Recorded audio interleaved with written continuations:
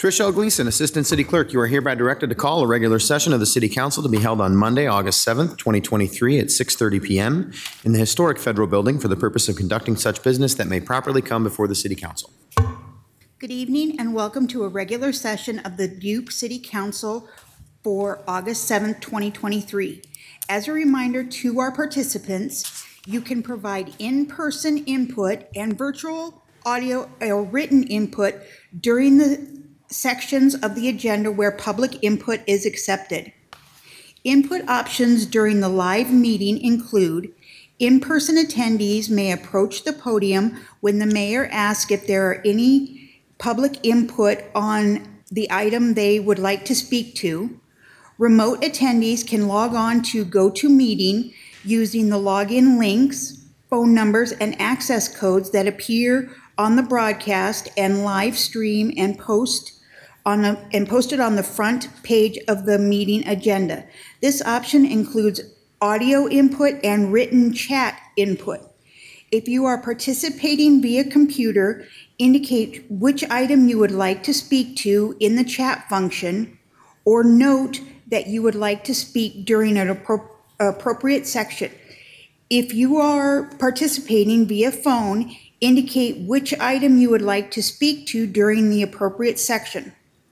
All comments, whether in person or virtual, must be accompanied by a name and address.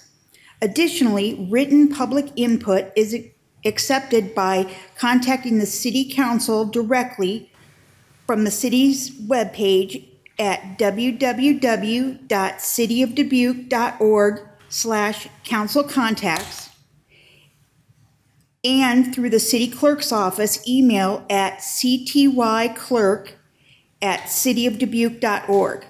This information will be reiterated during the meeting. Attendance for tonight's meeting is as follows. Mayor Kavanaugh. Here. Council members Farber. Here. Jones. Here. Resnick. Here. Roussel. Here. Sprank. Here. Wethel. Here. City Manager Van Milligan. Here. City Attorney Brumwell. Here. Thank you, Mayor Kavanaugh. I'll turn it over to you for the Pledge of Allegiance. Thank you, Trish. I invite all who are able to please rise and join us for the Pledge of Allegiance. I pledge allegiance to the flag Unmuted. of the United States of America and to the republic for which it stands, one nation, under God, indivisible, with liberty and justice for all.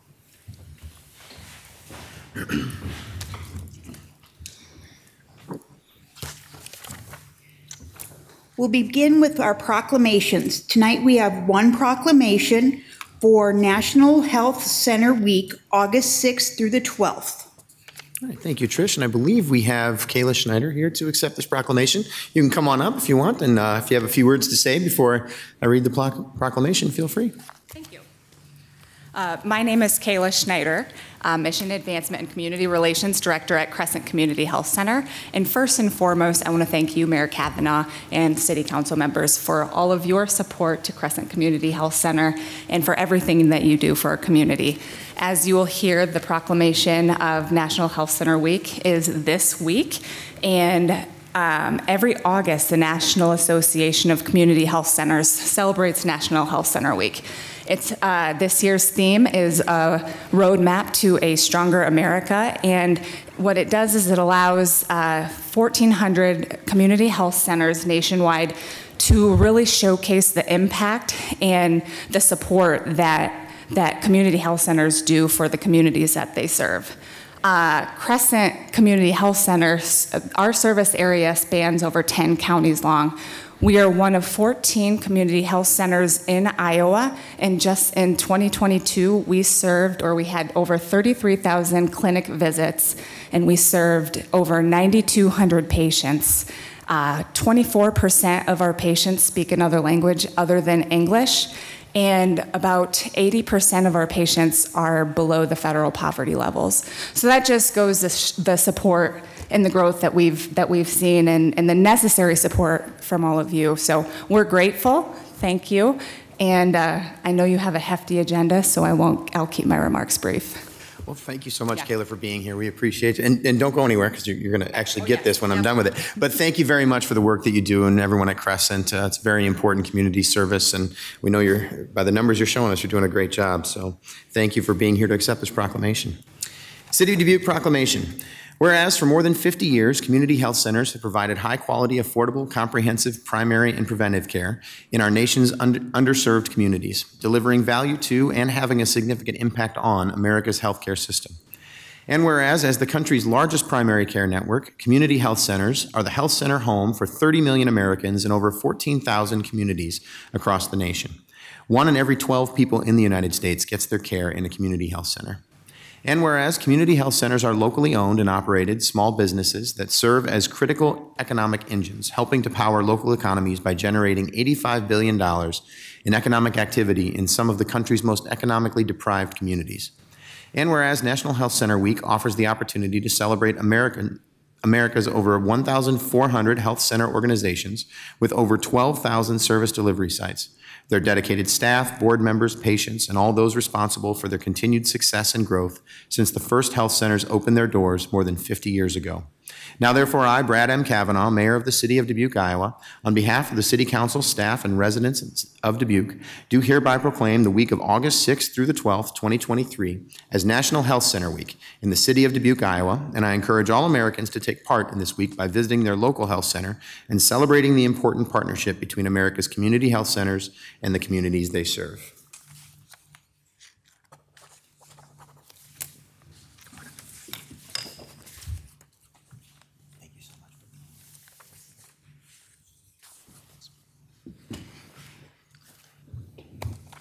All right, Trish. Next on the agenda are the consent items. At this time, anyone participating in the meeting in person who would like to discuss one of the consent items, please approach the podium. When the mayor asks if there is any in-person input, state your name and address. For all remote attendees, please enter your name and address in the chat function or state your name and address over the phone when the mayor asks if there is any virtual input. If more than one participant would like to speak, then city staff will determine the speaking order of the participants. Please state the item you would like to remove from the consent agenda for separate discussion and consideration. Consent items can be found on pages 1 through 5. Thank you, Trish. Do we have anyone here in chambers who would like to remove any of the consent items for any separate discussion this evening? I see no one here. We have anyone virtually? You do not. Okay. Anything from the city clerk's office? No. All right. And seeing no one, I'll take it back to the table. Mr. Mayor, Mr. Resnick. I move to receive and file the documents, adopt the resolutions, and deal with the consent items as recommended. Second by Farber. Got a motion by Resnick, second by Farber. Trish, would you call the roll, please? Roussel. Farber. Aye. Resnick. Aye. Wethel. Aye. Jones. Aye. Sprank. Aye. Kavanaugh. Aye. Motion passes 7-0. We'll move on to items to be set for public hearing. We have 5 agenda items to be set for public hearing. 1, a petition to vacate a portion of National Street in the City of Dubuque, Iowa for vacating petition, agreement between City of Dubuque and Dennis R. Walker for August 21st, 2023. 2, setting a public hearing for the 4th Amendment to Development Agreement between the City of Dubuque and Port of Dubuque LLC for August 21st, 2023. Number 3, extension of fiber optics cable facilities agreement with Mediacom Iowa LLC for August 21st, 2023. 4, 2023 maintenance dredging project initiate public improvement bidding process, project number 554-6000001-304-67990, harbor area dredging for August 1st, 2023. August 21st, 2023. And Item number 5, a public hearing for Community Development Block Grant Fiscal Year 24 Annual Action Plan Amendment Number 1 for September 18th, 2023. Mr. Mayor, Ms. Roussel. I move to receive and file, adopt the resolutions, and set the public hearings for the dates specified. Second by Sprank. Got a motion by Roussel, second by Sprank. Trish, would you call the roll, please? Roussel. Aye. Barber. Aye. Resnick. Aye. Wethel. Aye. Jones. Aye. Sprank. Aye. Kavanaugh. Aye.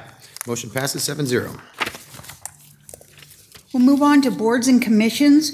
We have appointments to the following commissions to be made at this meeting: Airport Zoning Commission, Airport Zoning Board of Adjustment, Civic Center Commission, Historic Preservation Commission, Housing Commission, and the Long Range Planning Advisory Commission. All right, thank you, Trish. So we have a few appointments to make tonight, so it'll take a few minutes, but we'll just take these one at a time, and I'm going to go back and forth from asking for motions, or we'll do a roll call for several of them. So for the Airport Zoning Commission, we have 2 members of the Zoning Advisory Commission that must be appointed. We have a request by the Zoning Advisory Commission to appoint Rich Russell and Matt Mulligan, so I'll take a motion on this, please. Mr. Mayor, Mr. Jones. I move that Rich Russell and Matt Mulligan be appointed to the Airport Zoning Commission Second by Sprank. And a motion by Jones and a second. for the term lengths recommended. Thank you, Mr. Jones. Still second, Mr. Sprank? Yes. All right, so we got a motion by Jones, second by Sprank. Trish, would you call the roll, please? Roussel. Aye. Barber. Aye. Resnick. Aye. Wethel. Aye. Jones. Aye. Sprank. Aye. Kavanaugh. Aye. Motion passes 7-0. Rich Russell and Matt Mulligan are appointed to the Airport Zoning Commission. Next up is the Airport Zoning Board of Adjustment. Similar situation, 2 members recommended by the Zoning Board of Adjustment, Jonathan McCoy and Rena Stearman. So I would entertain a motion, please. Mr. Mayor, Mr. Jones. I move that Jonathan McCoy and Rena Stearman be appointed to the Airport Zoning Board of Adjustment for the terms recommended. Second. Motion by Jones and a second by Roussel. Trish, would you call the roll, please? Roussel. Aye. Barber. Aye. Resnick. Aye. Wethel. Aye. Jones. Aye. Sprank. Aye. Kavanaugh. Aye. Motion passes 7-0. Jonathan McCoy and Rena Stearman are appointed to the Airport Zoning Board of Adjustment. Next up, we have the Civic Center Commission. We have 1 3-year term through June 29th, 2024, and 1 applicant. We'll entertain a motion here too, please. Mr. Mayor, Mr. Sprank. I motion that we nominate Danielle Jacobs to 1 3-year term through June 29th of 2024. Second by Wethel. Motion by Sprank, second by Wethel. Trish, would you call the roll, please? Roussel. Aye. Barber. Aye. Resnick. Aye. Wethel. Aye. Jones. Aye. Sprank. Aye. Kavanaugh. Aye. Motion passes 7-0. Danielle Jacobs is appointed to the Civic Center Commission. Next up, we have the Historic Preservation Commission. Here we have 1 interim term due to vacancies of the Cathedral District term and the Old Main District term. And then we have 2 applicants. So in this case, I would ask that Trish, you please call the roll, and we will go through and see who has more votes. Roussel. Heidi Pettit. Barber. Heidi Pettit. Resnick. Heidi Pettit. Wethel. Heidi Pettit. Jones. Heidi Pettit. Sprank. Heidi Pettit. Kavanaugh. Heidi Pettit. So Heidi Pettit is appointed to the Historic Preservation Commission. Next up, we have the Housing Commission. Here we have 2 3-year terms through August 17th, 2026. We have 4 different applicants. So somebody remind me, please, do we usually do 1 at a time, or can we do the most votes get both? Because they are both at-large terms in this case, Grenna. I'm thinking. Whatever's easiest. I always forget. I think we start by having everybody do 1 name and see if anybody gets a majority vote. Okay. And then if they do, 1 is selected, and then we do roll call again. Thank you, Grenna. Everybody clear? Okay. Trish, could you call the roll, please? Roussel. Amy U. Daly. Barber. Julietta Scott. Resnick. Julietta Scott.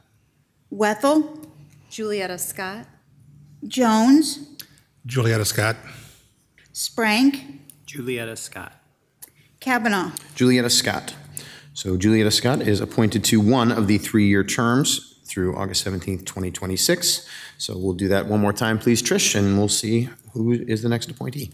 Roussel, Amy Udaly. Barber, Matthew Heineck. Resnick, Amy Udaly. Wethel, Amy Udaly. Jones, Amy Udaly. Sprank, Amy Udaly. Kavanaugh. Amy Udaly.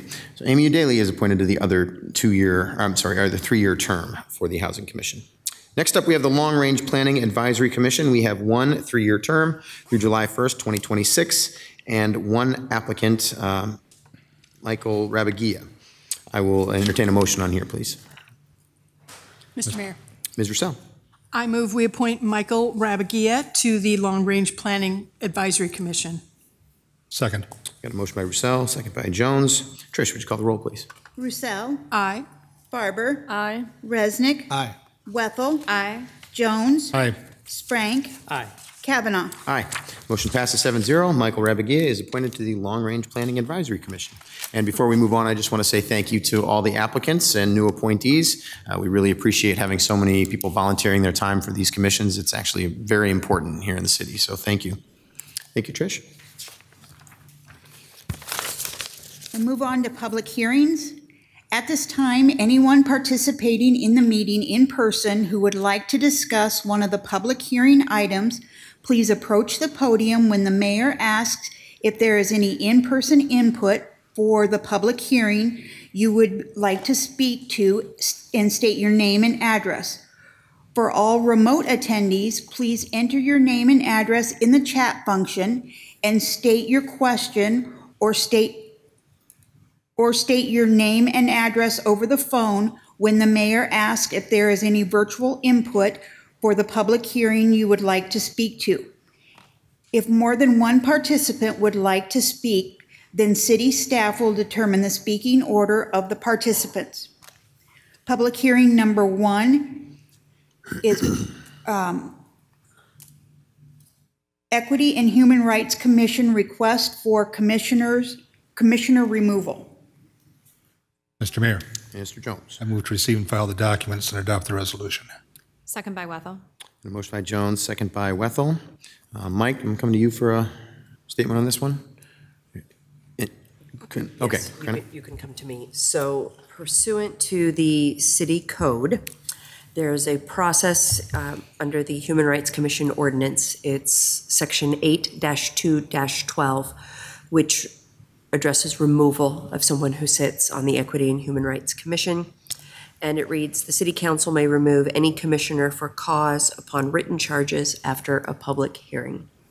So what you have as part of your agenda items is a letter penned by the chair of the Equity and Human Rights Commission related to requesting removal of a commissioner, Derica Williams Robinson, and asking that an appointment be a replacement be appointed after removal. The information provided from the commission is that the appointment occurred originally on February 1st, 2022, and 3 meetings were attended in 2022, February 14th, 2022, March 14th, 2022, and May 8th, 2022. Many attempts have been made to reach the commissioner by email by both Carla Anderson, the current chair, and her predecessor without success. At a meeting of the Equity and Human Rights Commission on July 10th, the commission voted unanimously to forward this recommendation to the council, asking that it be set for public hearing, and then tonight is the resultant opportunity for that. And it closes by saying that the request doesn't come easily, but honoring the attendance policy that is needed for boards and commissions, they have no choice but to ask for such.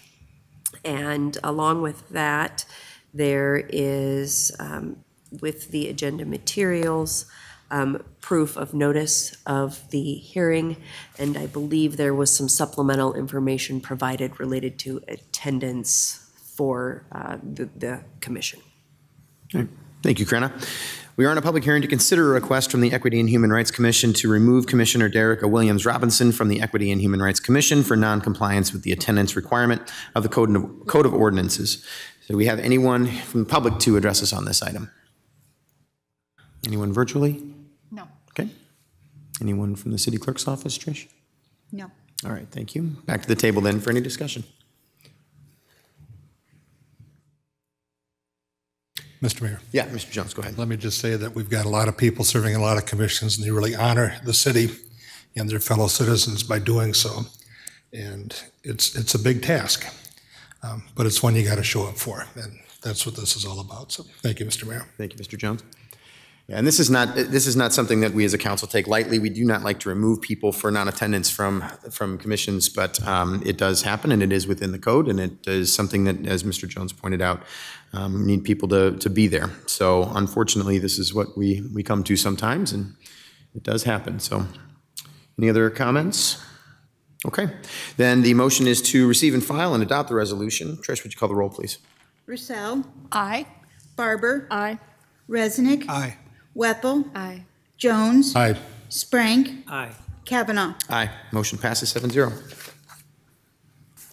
Public hearing number 2 is petition to vacate a portion of Bees Drive in the city of Dubuque, Iowa, for vacating petition agreement between City of Dubuque and CCI 5 LLC. Mr. Mayor, Ms. Farber. I move to receive and file and adopt the resolutions. Second? Got a motion by Farber, second by Wethel. Mike, please. Thank you. City Manager Mike Van Milligan. City Engineer Gus Ahoyas is recommending City Council adopt a resolution approving the vacating and disposal of city interest of the Bees Drive right-of-way property described as Lot 1B of Roger F. and Kathleen A. Clower Family Place in the city of Dubuque. Mr. Joel Callahan is the owner and developer of an approximately 2-acre property at the northeast quadrant of the intersection at Bees Drive, Sylvan Drive, and Century Drive. Mr. Callahan plans to develop the property for multifamily residential use. The approved site plan includes 2 28-plex buildings with associated parking and garages. In the future, the city intends to reconstruct the intersection of Bees Drive, Sylvan Drive, and Century Drive. This reconstruction will include roadway improvements, sidewalk installation, and utility improvements. The city has conceptually designed the reconstructed intersection and determined that the future project will include the relocation of the alignment of Century Drive, which will require the acquisition of certain right-of-way from the Callahan property. Mr. Callahan is willing to dedicate the necessary additional right-of-way to the city in exchange for an unneeded portion of an existing city cul-de-sac right-of-way area on the east side of the intersection. The parties have agreed the land transfers are substantially equivalent in value. I concur with the recommendation and respectfully request Mayor and City Council approval. Thank you, Mike. We are on a public hearing to consider accepting a resolution approving the vacating and disposal of city interest of the Bees Drive right-of-way property described as Lot 1B of Roger F. and Kathleen A. Clower Family Place in the city of Dubuque, Iowa. Do we have any public comment on this item? Seeing none here, do we have anyone virtually? None. Thank you. Nope. No. All right, thank you. Back to the table then for any discussion. All right, seeing none. Motion here is to receive and file and adopt the resolutions. Trish, would you call the roll, please? Roussel. Aye. Barber. Aye. Resnick. Aye. Whipple. Aye. Jones. Aye. Sprank. Aye. Kavanaugh. Aye. Motion passes 7-0.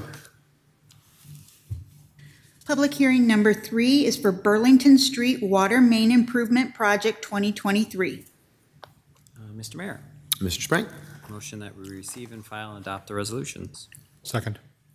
Got a motion by Sprank, second by Jones. Mike, please. Thank you. City Manager Mike Van Milligan.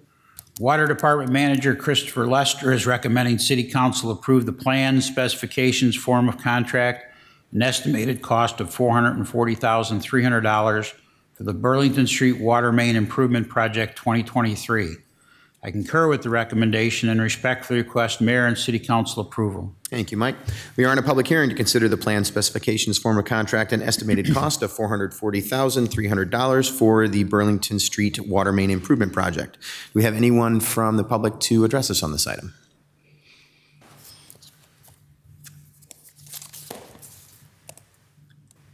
Travis Freeze, WHKS and Company. We are the ones that did the plans and the work for this project, so just want to let you guys know I'm here if you guys have any questions about it. In general, it's an 820 plus feet water main replacement project with 2 new vacuum valves in the location that the city identified as a weakness in their system. So, okay, that's it. Travis, thank you very much for your comments. Any others? Okay, anyone virtually? Nope. All right. No. All right, thank you. Back to the table then for any discussion. Mr. Sprank. Just want to thank city staff for getting this on the books finally, because there's been a number of citizens that have been, okay, what winter will we have problems up there? So I'm sure we'll have some happy neighbors, so thank you. Mr. Resnick. Mr. Mayor, thank you very much. I guess I have a question for Mr. Zahoyas, and that is, it sounds like there could be quite a bit of disruption with this project. Maybe not, but I'd love to hear him talk about it. And has a timetable been developed, and have the citizens been notified and consulted? Those are my questions.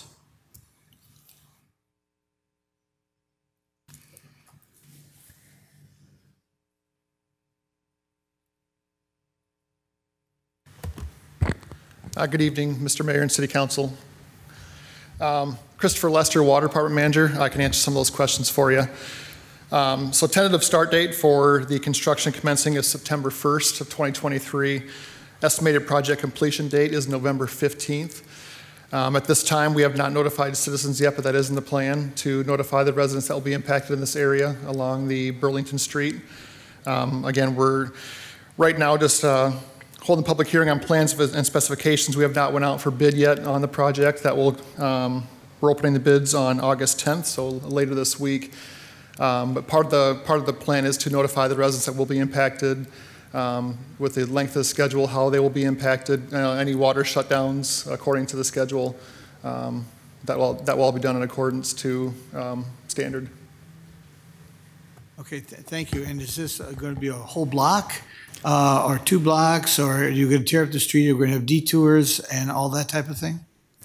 Yes. So it's I think Travis about 820 feet. We installed some new main several years ago that we'll be tying onto, so we won't be replacing the whole length of Burlington Street, but it will be a significant portion of that road. Again, the contractor will work with the homeowners in the area as far as giving them a tentative date when we'll be impacting their homes.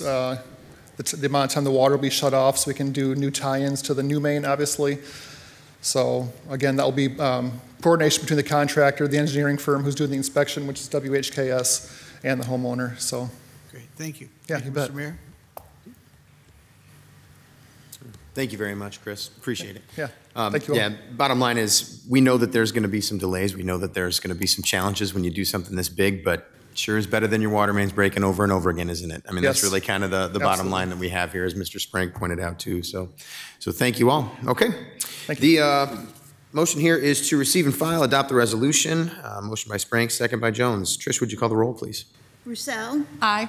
Barber. Aye. Resnick. Aye. Wethel. Aye. Jones. Aye. Sprank. Aye. Kavanaugh. Aye. Motion passes 7-0. Next on the agenda is public input. At this time, anyone participating in the meeting may address the City Council on the action items on the agenda or on matters under the control of the City Council. For all in-person attendees, please approach the podium and state your name and address when the mayor asks if there is any in-person input. For all remote attendees, please enter your name and address in the chat function or state your name and address over the phone when the mayor asks if there is any virtual input. If more than one participant would like to speak, then city staff will determine the speaking order of the participants. Individual remarks are limited to 5 minutes, and the overall public input period is limited to 30 minutes. Under the Iowa Open Meetings Law, the City Council can take no formal action on comments given during public input or that do not relate to an action item on the agenda.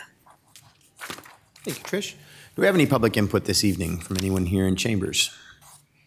I'm seeing none. Any virtual input this evening? Virtual input. Okay. Anything? Nope. City Clerk's office? Okay. So having no public input, then we can move on to action items, please, Trish. Okay. Action item number 1, Small Business Grant Program proposed modifications approved by the Community Development Advisory Commission.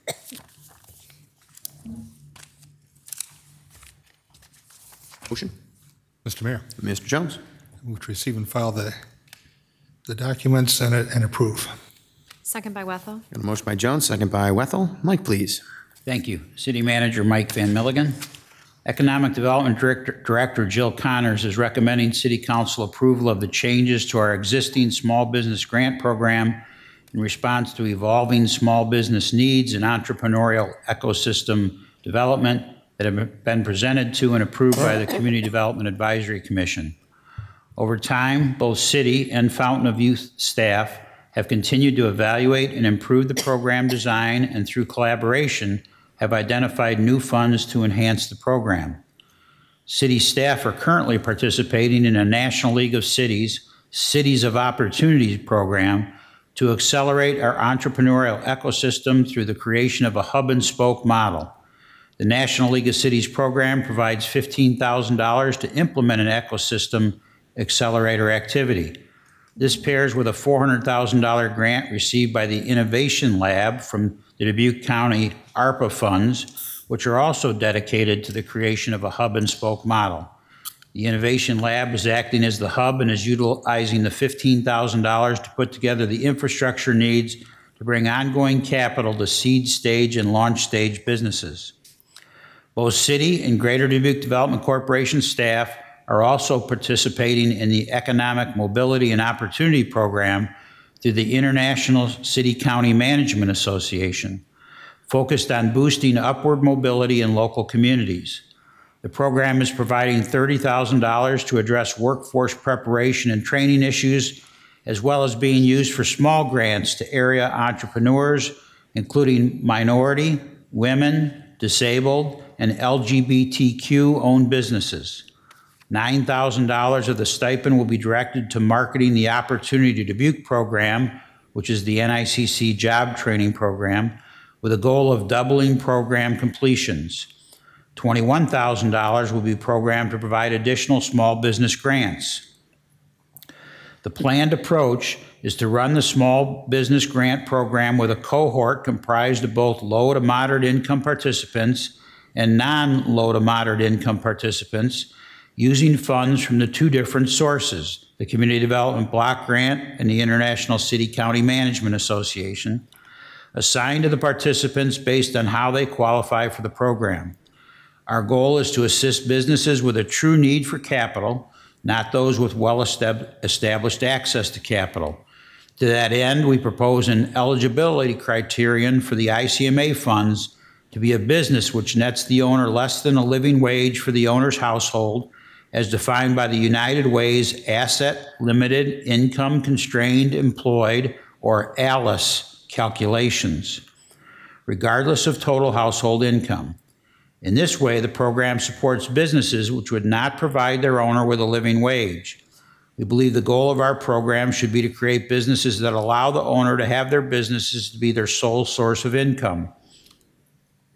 This funding source appropriation happens behind the scenes. The program will be identical for the participants, including the technical assistance requirements and the eligible expenses under the grant. Covered expenses are only those allowed under Community Development Block Grant regulations. One modification also being proposed is to increase the grant amount to $5,000 instead of the current $3,000. The city has remaining funds from this fiscal year, and $50,000 of Community Development Block Grant funding is budgeted for fiscal year 2024.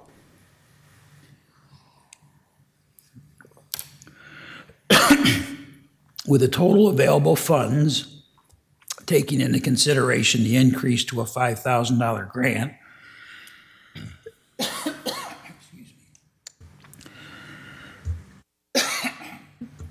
we will be able to serve up to 13 businesses owned by low and moderate income individuals and up to 4 non-low and moderate income individuals during the fiscal year. We will also be updating our data gathering before, during, and after the program to measure the impact of the program. The proposal was presented to the Community Development Block Grant Advisory Commission at its July 19th meeting. Staff answered several questions from the commissioners. Due to a lack of a quorum, and an email vote was taken following the days, which the commission approved the proposed changes. I concur with the recommendation and respectfully request Mayor and City Council approval. Thank you, Mike. Take care of yourself over there. It's a long night. Don't forget to tag Corey in if you need her. You know, that's why she's there, right there. Okay, so discussion, questions. Mr. Mayor? Yes, Mr. Resnick. I just want to be clear about the source of the funds that we have. How much City of Dubuque general, funds from the general fund are involved with this? I see we have some grants and other things. If you wouldn't mind telling me how much actual taxpayer, City of Dubuque citizens, taxpayer money is in this program. Thank you. Jill Connors, Economic Development Director. The answer is 0. All of the money comes from the federal government or from the Iowa Community or City Managers Association. Okay, and is there going to be some kind of committee that goes through all this and they listen to the different, they look at the applications and they recommend a funding level, or obviously there'll be a funding request with the grant application. Is there some kind of group that's going to recommend yay or nay, and is the proper funding level asked for? There's not a committee to decide. The applications are being taken sequentially until we run out of funds. And then each individual will be eligible for up to $5,000. And they have to show proof of the eligible expenses. So we don't cut them off at a certain level until they get to $5,000. I see, and so you are the committee? Yes. Okay, great. Having worked with Fountain of Youth staff and with Greater Dubuque Development staff and other city staff to come up with the parameters. Great. Thank you very much. Thank you, Mr. Mayor. And just to follow that real quick, you're building on a program that already exists, that you've already had in place. Right. Yeah. And it's just adding some new funds to this and working with new partners to be able to get that done. Exactly. Mm-hmm. Okay. Yeah, Mr. Sprank. Thank you, Mr. Mayor. Jill, when this first started, it was like $1,000 we were giving out, and that really isn't enough to help somebody, some small business that's struggling. So I'm glad to see that an idea from 2 years ago that we've been able to come up with a way to give a little more to help these businesses so they can thrive. So thank you. Others? Well, I was sitting with you at the National League of Cities Conference when we talked about we first learned a little bit more about this ecosystem accelerator project, and I was excited to see how you were going to take it and where you're going to run with it. And the fact that you put this partnership together and added to something that was already working pretty well, I think is a great idea. So congratulations on that, and thank you for your work with it. Very excited to see where it goes. Me too. Thanks. Any other questions? All right, then the motion is to receive and file and approve. Trish, would you call the roll, please? Roussel. Aye. Barber. Aye. Resnick. Aye. Wethel. Aye. Jones. Aye. Sprank. Aye. Kavanaugh. Aye. Motion passes 7-0. Action item number 2 is City of Dubuque Secondary Responders Update. Mr. Mayor, Mr. Jones. I move to receive and file and hear the presentation. Second by Sprank. Motion by Jones, second by Sprank. We'll go straight to Chief for this one. He's tagging the Chief in. Good evening, Mayor, City Council, Chief of Police Jeremy Jensen. So I promised you I'd come back quarterly and report to you on the secondary responder model. As you all know, back in September 2022, you made this a priority for us to look into to do something here with this. Obviously, in previous updates, we have not idly sat by with this. We've created the foundation, or the backbone, as I like to call it, through our internal working group. What I want to emphasize with that part of it is that they have been working on, again, meeting bi-weekly. They are now working on multiple projects within the city, cross-departmental. The nice thing there, we took essentially our department managers out of it and let the workers do the work. And they really are doing the work with that.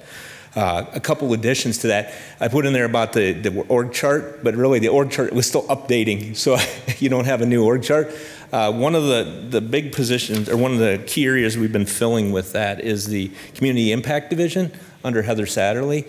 She has hired the community partnerships person here a couple months ago. They've been part of the internal working group, and she just finished up interviews for the diversion, which is the jail diversion, fines and fees and that. So hopefully that person will be added real soon here. Another key component to this, delving into the judicial side of things. As for the police department, our CIT, our critical incident team, we talked about this a lot, and then if you saw recently there was an article on this about where we're going with that. Great news with that. As you know, we got a $250,000 hiring grant last year from the Department of Justice.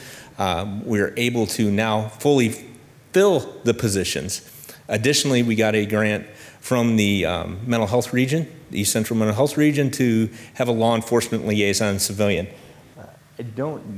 Actually, she was going to be here. She and Corporal Joel Cross, who is a CIT member, are on a CIT call right now. They texted me literally about 5 minutes ago and said, I don't know if we're going to get away. So I was going to introduce you to them.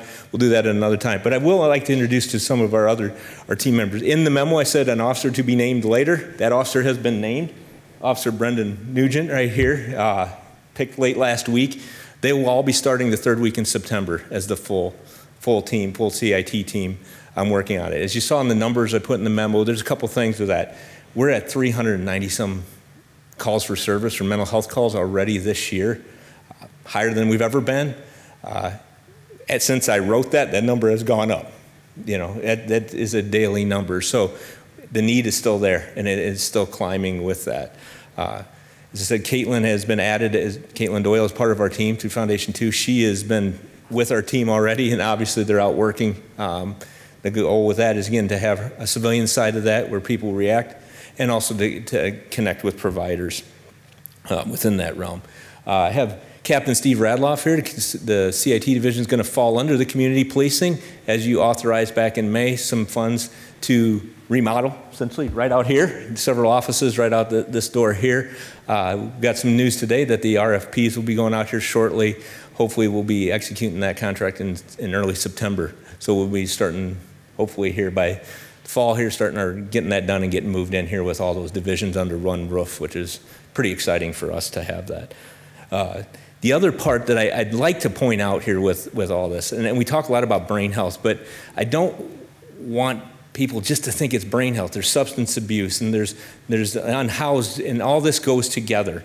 They're not siloed. They're interconnected, and I really want to emphasize that.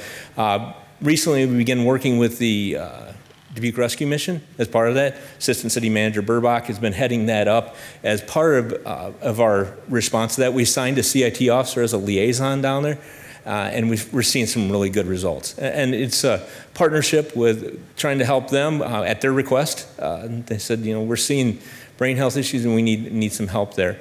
And you know, we're trying to really address the issues there. As you can see in the memo, I think we had 36 homeless camps that we addressed last year. I want to point out we issued no citations, if you can see that, none on that. And I know that was a concern that we were going to start to fine people. But if you look, we had like 14 people that we gave services to. I will emphasize, some people do not want our services. They will not take them, do not want them. But we do offer them in every case. You know, in the model that we presented before, we give them several days to move on. We try to find them the services and trying to connect them if they need it. And that's the model that we're building with secondary responder, is to have that, to be able to connect the dots and find the best customized service for somebody that we can. Great. Thank you, Chief. Yeah. Thank you very much for the presentation, the update. Questions, discussion? Mr. Resnick, go ahead.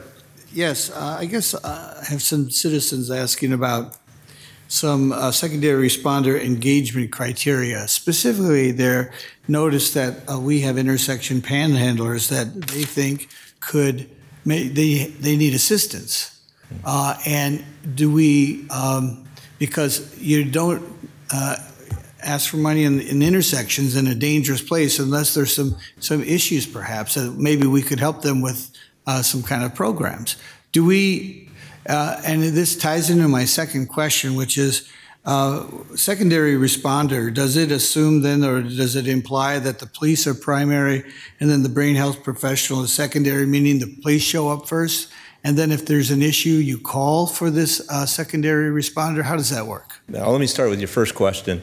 So, A, panhandling, not a crime. So we'll start with that. The second part, if we get called to and they're in a dangerous intersection, we do offer services. Again, if somebody wants services and we can do that, again, people turn us down. We've had, sometimes people that don't want to interact with us in those situations, but on the other side, if they do, we'll offer them services for sure.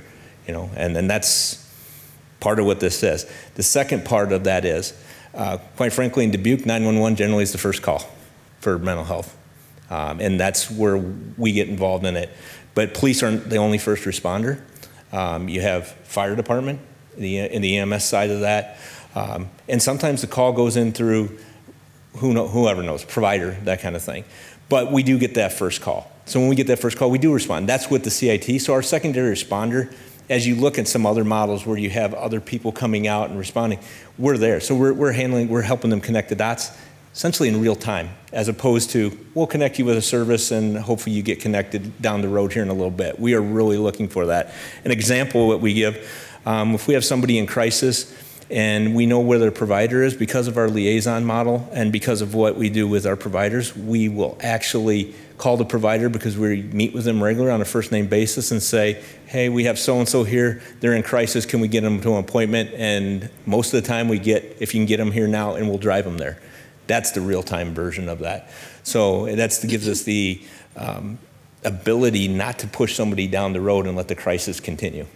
Great answers. Thank you. And I was going to ask you if you have one on call, and you went right to that. So yeah, that's great. Yeah, so the way we work is actually with the police department CIT. So we will have 3 full-time people, but we also have part-time officers. So every new officer is actually trained in it as part of the academy curriculum now, but we have 8 other officers that are part of the part-time, and they really are passionate about this, and they pretty much cover, I should say roughly 24/7 we have coverage with that.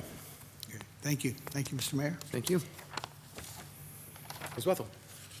I'd just like to thank everyone involved. I know it's been multiple departments in the behind-the-scenes work that's been done. I know that I've asked a lot of questions, and there's always great answers about the progress being made. And so I really appreciate all of those involved, and I know it's many.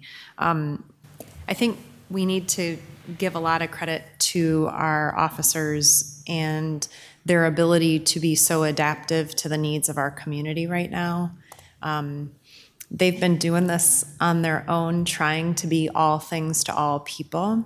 And there's only so many of you, and we need to create resources for you and for our citizens. And so this is an incredible step. I think it could be a program that we could create a model for that will be actually mimicked and modeled for other communities, because to me it's been such a successful execution so far. So thank you in advance for your commitment to the program and to your community, and thanks to all your officers for really being all of these people all the time for so long. And now I'll be remiss, I almost missed a big part of this when you brought up providers.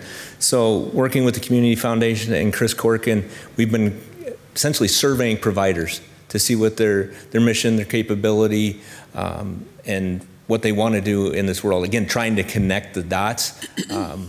And what I heard today is we have 15 providers that have provided that background information. Again, we're trying to help them communicate, again, within the legal realms of HIPAA and that kind of thing, to help find the best services. Again, back to that, substance abuse is not alone from brain health, which is not alone from homelessness. These are the things we want to make sure that we're getting complete. Thank you. Ms. Rousseau. Thank you.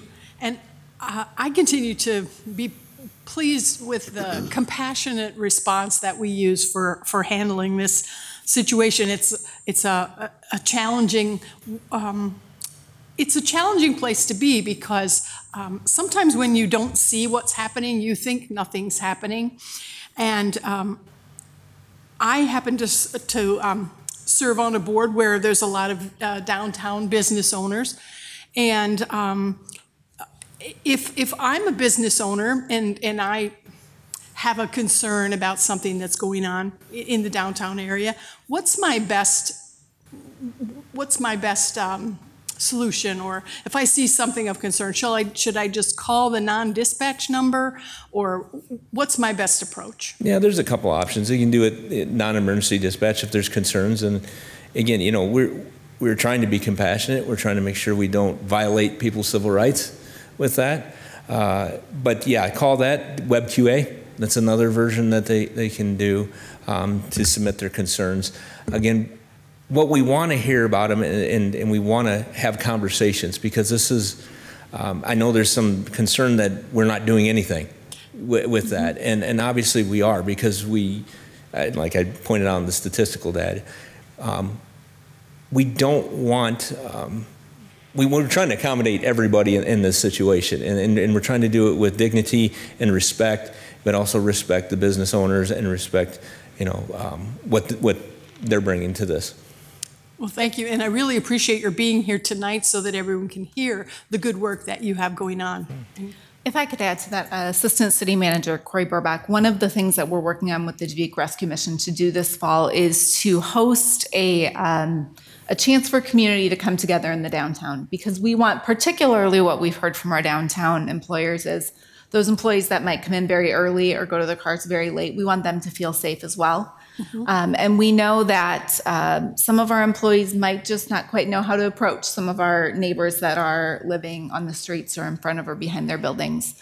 So we are working with the Rescue Mission and Community Solutions of Eastern Iowa to host an opportunity for us to build community with some of those residents this fall. So you can send them our way, either the chief or myself, and we'll connect them with that as well. Wonderful, thank you. I want to make sure I add something too, just because I caught it, and I want to make sure that we say it for everybody to know. You mentioned that another way that people can say or report a concern is through what we call WebQA on our end of it, which is what the staff answer to. But if you go to the website, it's just report a concern right at the bottom of the website. And that's the easiest way to just click a button and be able to report that if you want to do that online too. Any other questions, discussion?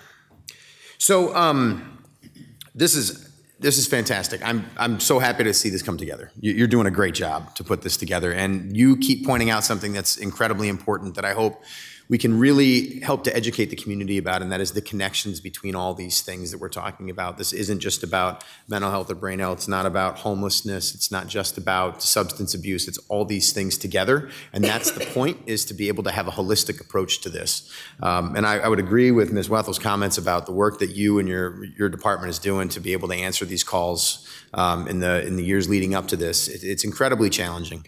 And to have some other professionals to come in to help to respond to this, I think, is really, really important. And one of the things I want to point out, too, is there's really good evidence on programs like this that show that it's, you mentioned that there are some people that just don't want the services. They don't want to be able to get the help that some other people might think that they need. Programs and approaches like this actually do increase service connection and utilization across the country. So it's really good that you're getting this opportunity to put this together and that you're doing all this work. So thank you.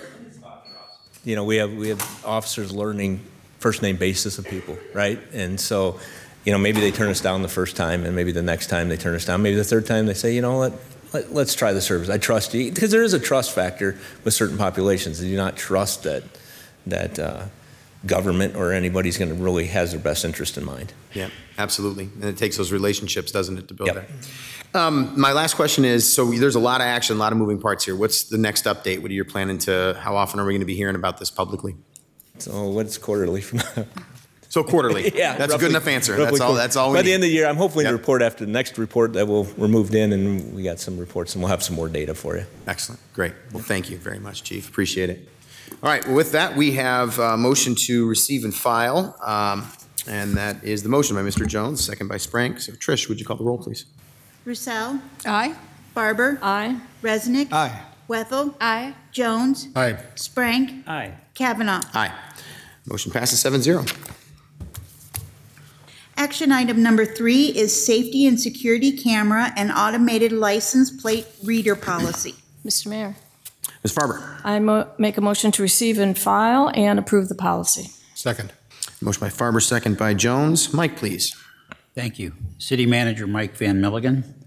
Chief of Police Jeremy Jensen is recommending City Council approve the updated policy on City of Dubuque traffic camera use with the addition of automated license plate readers. I want to point out that this isn't the first time that the mayor and City Council has heard about this. So as part of the fiscal year 2024 budget process in March of 2023, so earlier this year, we recommended that the City Council budget some dollars, that if they so chose later to support this idea, that there was already money available to do it. And so there was a robust discussion as part of the budget process. And remember, that's all a public process, televised and available to residents. Then May 1st, 2025, the police department and the engineering department held a work session with the City Council here in the council chambers and talked about how this would work and the advantages of it. Once again, that was a public meeting, televised and available for public to observe. And then on May 15th, 2023, the vendor, Flock Safety, came and conducted a work session with the City Council to explain technically how the system works and also to answer all the council questions about the technical side of the system. And once again, that work session was a public work session. It was televised and for the public and the media to observe. And throughout that process, the council had asked some questions that I believe were answered by the police department, the engineering department, and the private vendor. And the only way to implement it now is for the council to approve a change in our existing policy, which does not include this. And so that's what the Chief Jeremy Jensen is recommending tonight, that the policy be changed so that we can implement the system. And of course, Jeremy is available to answer any questions. I concur with his recommendation, and I respectfully request Mayor and City Council approval. Thank you, Mike. All right, discussion. Mayor. Jones. We just heard that about a new program that our police department's initiated to show the city and its citizens the compassion and the desire not to arrest people that don't need arresting. And I think that speaks highly of their leadership, of Mike's leadership, of JJ's leadership, of the team that's on the streets, and what they're trying to do to make the community a better place. Some people need arresting, and they need arresting pretty quickly. If your child's ever abducted, boy, it'd be nice to have a camera system that could find the license plate in the offending car and effect that arrest with greater certainty and swiftness, and get your child back. If your car is ever stolen, it'd be nice to get your car back. Right now, officers have computers in their cars, and they know what vehicles are being looked for. How long is the list usually on a given shift? How many vehicles are on a wanted list? JJ? I don't know exactly, but the thing is it's nationwide too. So you don't know what's coming and going on stolen vehicles in and out of the city, you know. Exactly, another point, thank you. That is another good point. A vehicle stolen in any other state that's entered into the National Crime Information System that suddenly pops up coming into the city of Dubuque, and one of our cameras is going to come to our attention and help somebody in maybe Seattle get their vehicle back, and get somebody who's coming to Dubuque with perhaps not good intentions to be interrupted. There's nothing but good in this thing. Now, I've heard from some people that are really against this. They're against it because they don't like facial recognition. Well, it doesn't do that. They're against it because they don't want to be tracked. It doesn't do that either. It tracks the cars we tell it to track. It tracks the cars that the police department enters into the system that need to be tracked, that every officer's looking for, but you can't see everything all the time. When you're driving a car and you got radios and computer screens and everything at you, you might just miss that red Chevy going the other direction, or following behind you, or 3 blocks ahead of you that you don't even know is there. Unless they go through one of these cameras and you suddenly get an alert that that vehicle's right in front of me. They can get some other cars here and effect a felony stop and safely interrupt the activity of that driver.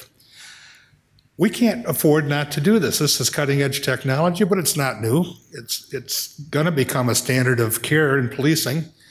And you've already seen that this police department doesn't want to make criminals out of people. This police department is honorable and honors its policy. I had some people concerned about mission creep. Well, that's just what you want today, but what are you going to do tomorrow? What are they going to do once you allow this? Well, for one thing, this policy that's been created by staff is in front of the city council, the elected governing body, to enact it and approve it.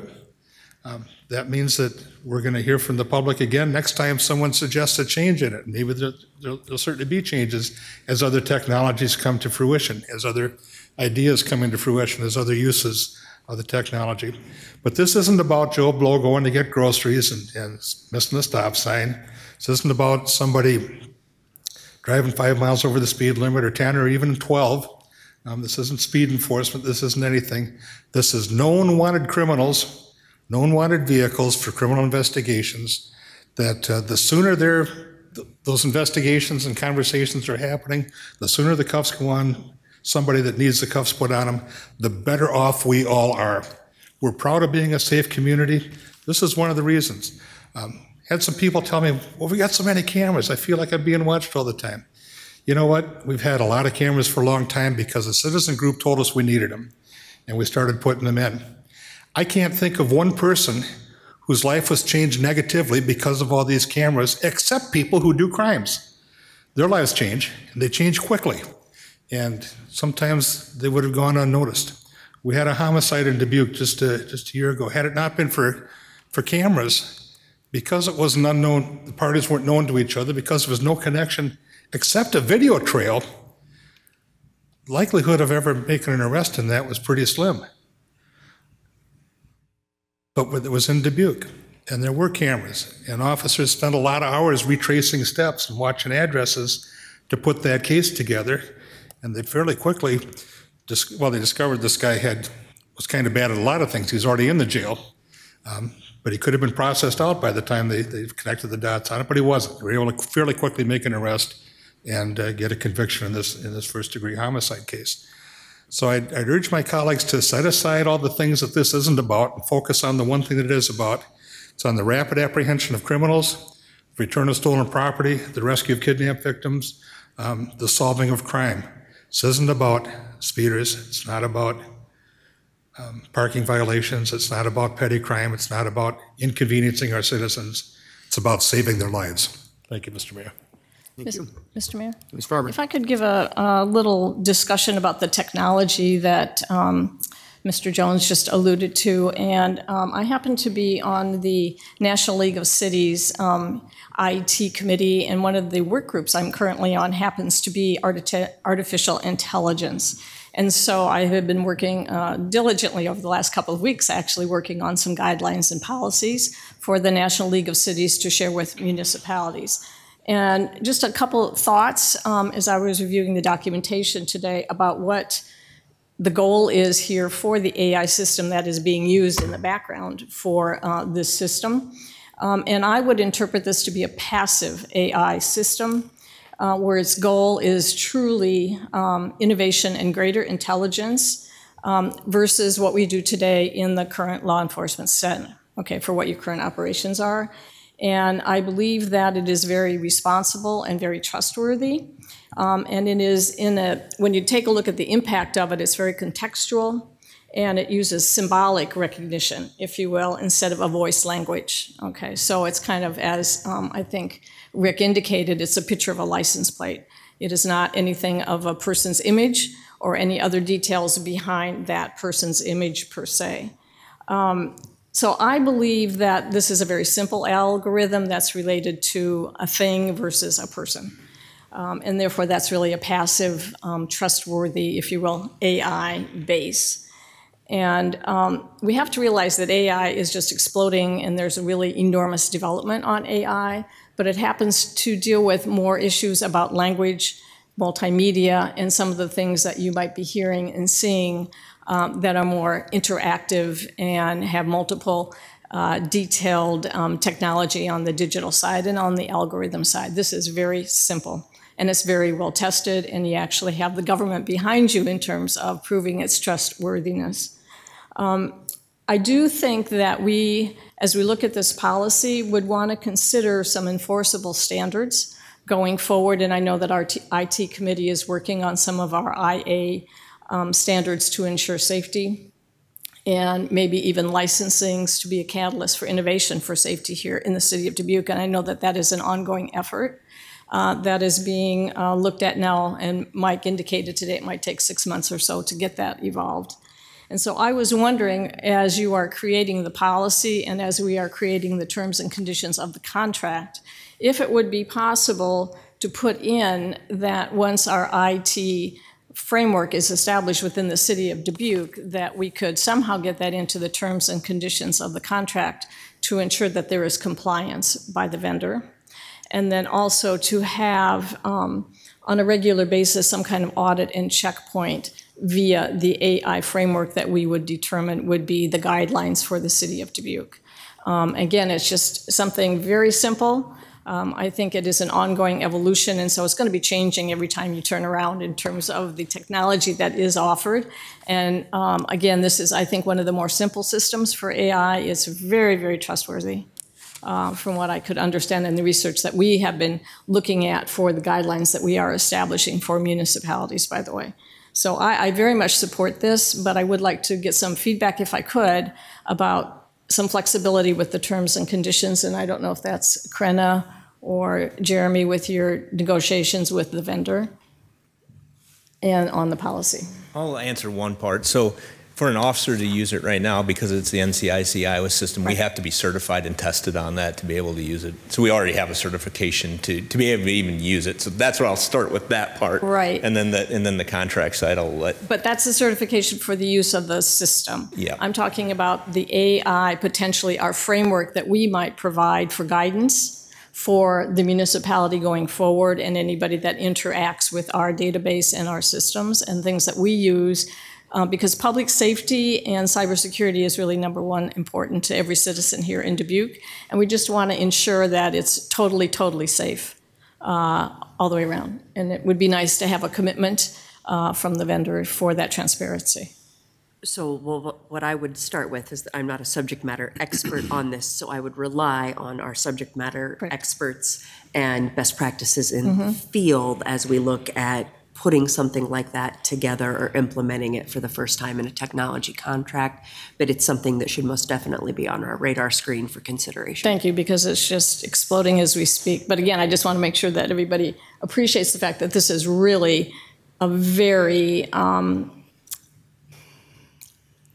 honorable, focused system, if you will, from an AI, from a technology point of view. So, thank you. Thank you, Ms. Farber. Mr. Resnick. Yeah, thank you. So I'm timing myself so I don't go too long without, because it's a lot, of course, there's a lot here. But let me ask you a question first, Chief.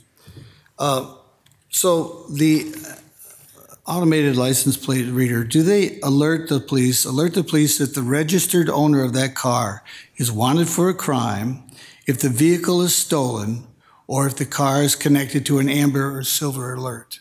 Yeah, as long as anything, any of those things are tied to a vehicle, it'll alert to that. Now, do you also check for parking tickets or traffic tickets or any other kind of fines that they owe to the municipality? That's not entered in CIC. That's not entered into that system. Okay, and if unless a warrant was issued for their arrest, but that I don't know if anybody's doing that at this point. That's a tough parking ticket there. So, if you could clarify what Mr. Jones was talking about, it was my understanding that we're not looking for 1% of the people, but we track. I thought that, from what I read, every license plate that reader reads is kept in storage for 30 days. Is that correct? Yes. So if we wanted to go back 2 weeks, we could absolutely see where that license plate has been. That's correct. Okay. Sounds like that's everybody. All right. So those are my main questions. I do note that Flock Safety does say that they have generally they have 30 days for data retention, but where municipalities have a different time span required by law, they are able to comply with all regulations. So I'm hoping when I speak some more about what I've learned that the city council members who still have an open mind can think about reducing that time that is spent, that we are storing it, because there's a lot of people who have looked at this. Let me first just preface things by talking about privacy concerns. And I think everybody up here doesn't necessarily have the privacy concerns that a lot of people who have contacted us have. We're all public people. I could talk to anybody who came in. We're on television. I do, conduct things and concerts and things. I'm not worried so much about privacy. Our life as a teacher is an open book anyway. But privacy concerns are very important. And I just want to read this. This is from Michael McFarland from the Markula Center for Applied Ethics in Santa Clara. And it's short, but I think it gives us some impact about how privacy concerns is not something for somebody else, and that's 21st century, that's over. No. So this person says it's important for a number of reasons. Some have to do with the consequences of not having privacy. People can be harmed or debilitated. Other reasons are more fundamental, touching the essence of the human personhood. Reverence for the human person as an end in itself and an autonomous being requires respect for personal privacy. To lose control of one's personal information is in some measure to lose control of one's life and one's dignity. Therefore, even if privacy is not in itself a fundamental right, it is necessary to protect other fundamental rights. That's just some perspective that I was looking at when I was doing some research. And so when I come back, I'm already 4 minutes in. I do want to talk about what I found at the Brennan Justice Center, at the Iowa ACLU, and some other things that help us think about what 30 days of storage means. Thank you, Mr. Mayor. Thank you. Mr. Sprank. Thank you, Mr. Mayor. I want to kind of counteract a little bit of what Mr. Resnick said. My doctor says I need more exercise, so I've been walking around my neighborhood. I've decided to walk about 10 blocks around my neighborhood. So if I walk from my house down to 14th Street on Jackson, there's about 146 homes. There are close to 70 private cameras on apartment buildings, businesses, and homes that are just shining on you while you're walking down the sidewalk. That's 10 blocks alone. And so I got to thinking about this. Well, what are these people doing with this information? Where's the accountability of that? What is big tech doing with that? So I feel like our policy that we've created it's kind of keeping those checks and balances for folks that feel uneasy about this. And so I'm fully in support of this policy. Like I said, when you start walking around your neighborhoods and you start noticing all the cameras people put up, you wonder what are folks doing with that data, and really what's big tech doing with that. So I'm, like I said, fully in support of this. So thank you. Mr. Mayor? Ms. Farber, go ahead. If I may just add to that. So remember I mentioned that this was a passive system and it takes a picture of a license plate. First and foremost, a license plate is registered. So we already have that information in our databases in the city and in the police department or whoever does the registrar's office. So I think that we all know that we are tagged by our license plate. Okay, but for the innovation and the intelligence of the system, which is focused on that license plate, there's no more information behind that unless it's identified through the NCIC system as a crime, and therefore would require additional delving into information by that. But the machine itself, the system itself, does not have all that information. It just has the license plate. So from a technology perspective, it's an image, if you will, with a little bit of data behind it. And I had mentioned cybersecurity and privacy before, but based on this system, which is very low key, it does get deleted every 30 days per the standard for the interstate FBI and all the federal systems throughout the United States. So I just wanted to clarify that this is not Big Brother, as some people would say it, and it is not overly delving into things that other kinds of artificial intelligence can do based upon what we've seen with social media and some other things that are concerned. And that's what Congress is looking at right now to provide guidelines. And so the NLC is looking to provide guidelines for municipalities to help us through issues like this. And we did talk about, believe it or not, the the systems here for license plate readers, and a lot of municipalities do use it, and they're very comfortable with it as a trustworthy platform. Thank you. Ms. Roussel, go ahead. Thank you. Well, I think we all want to live in a safe community, and I think Mr. Jones summed it up very well. I feel this is a technology that can make our community safer and our officers more efficient. If a vehicle associated with a missing person or a crime comes to our community, I want to know, and quickly, with those real-time alerts. I think it will help us solve and prevent crime. I think it's important that the policy that's been laid out has best practice language from the International Association of Chiefs of Police, which I thought was good to know. I believe that the proposed placement of these cameras will clearly capture the places where those people of concern may be entering or leaving our community. I did see in one of the documents that there was a suggestion for a yearly review, and I thought that was good. And I wondered if, with this kind of a contract, if there's a specific commitment that we'd have to make. So if in a year we looked at it and we decided that it wasn't providing the return on investment that we hoped it would, which I don't know why it wouldn't, but are these the kinds of things that we would look at and see, how is this performing for us? And is that kind of your thoughts? Yeah, definitely. I mean, we want to review it and see where things at. And one of the parts we built in is the transparency portal to see how much it's using. And the public can see that. And that's the outward facing to see how much it's being used. Again, there's stuff we can't release, because of privacy concerns. But when how much we're using, but there is a constant review. And that's the one thing I think we do at the police department is we look at things and say, yeah, that's not working or that is working. And to adapt or shift from that. And as far as contracts, you write contracts, for a reason with a term life, so you can review those, So can you give us a little insight into exactly how is this data used? So we've got this 30-day block of information, and it said that it can be, you can access it by accompanying a law enforcement case number, or so when would someone go into the system to look, or would you just be in there looking around to see what's happening? No. No. As we said in the policy, there has to be a law enforcement purpose tied to it.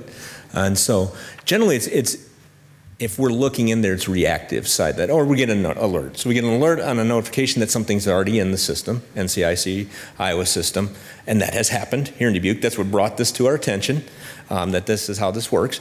The other side of it is, so I'll give you an example. So say you go on vacation for 2 weeks, and you come back and your car has been damaged, a hit and run, or say parts are missing off of it.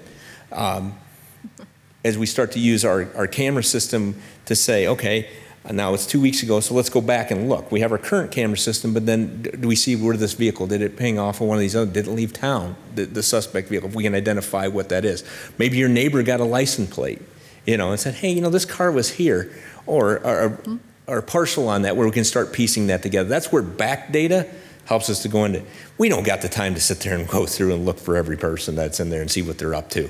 We really don't. Nor do we want to. It is very labor intensive to look at cameras how it is. We use it, again, very effectively for crime, and that's what we really are looking for with this. Again, this is not, these cameras won't help us with like accident investigation, which our current cameras do. That's looking to what happened. These cameras are more of that, as alluded to before. We're looking for that wanted person. We're looking for something associated with the crime. Say we know they had a shooting happen here, and we know a license plate. Now we want to know where that vehicle went very efficiently and quickly. If we know that vehicle left town, we know we can put our resources back into here for now, alert other agencies of what's going on. The beauty of the flock system is if it goes down towards one of the other flock cameras, it'll get notified that it goes through that in another jurisdiction. And so we'll have some real-time potentially where it's going and be able to catch somebody as they're moving. Criminals are mobile. They do not sit static. They move all over the country now, and that's one of the things that the benefit of this system. Okay, thank you. Thank you. You're welcome. Go ahead. I just want to ask some questions, which the information was provided, but I want to make sure that folks at home who are listening hear some of these responses, because they've been a number of questions voiced to me through email that I've tried to respond to, but I want to make sure it's answered. The first is, does this record a vehicle's speed? No. I'd like you to talk just a little bit further in discussion of compliance monitoring and what that will look like as far as who is accessing the data. We've already learned you have to have the ability through the NCIC to access it. But as far as going to make sure we are in compliance with the policy here, would you speak just briefly or at length about how that will look? It's fairly simple. It keeps a log. It keeps a log of who uses it, who accesses it, and what for. Like I said in the policy, it has to have a case number assigned to it. So that means we're generating, something has happened. The other part of that is that, in the way the policy is written, is again that me or my designee will be reviewing this on a frequent basis. We already do like arrest audits. We do monthly arrest audits. So we have audits built all over our system. The Iowa system audits what officers are accessing already.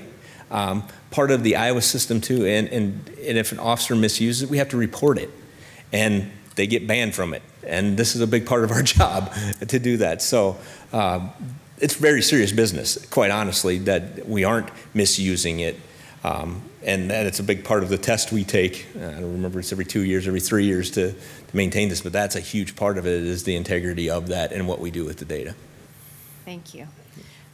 So in my line of work in healthcare, anyone who accesses healthcare as a patient signs a document that says, I understand HIPAA and I am signing this, and that is how I'm going to access my healthcare.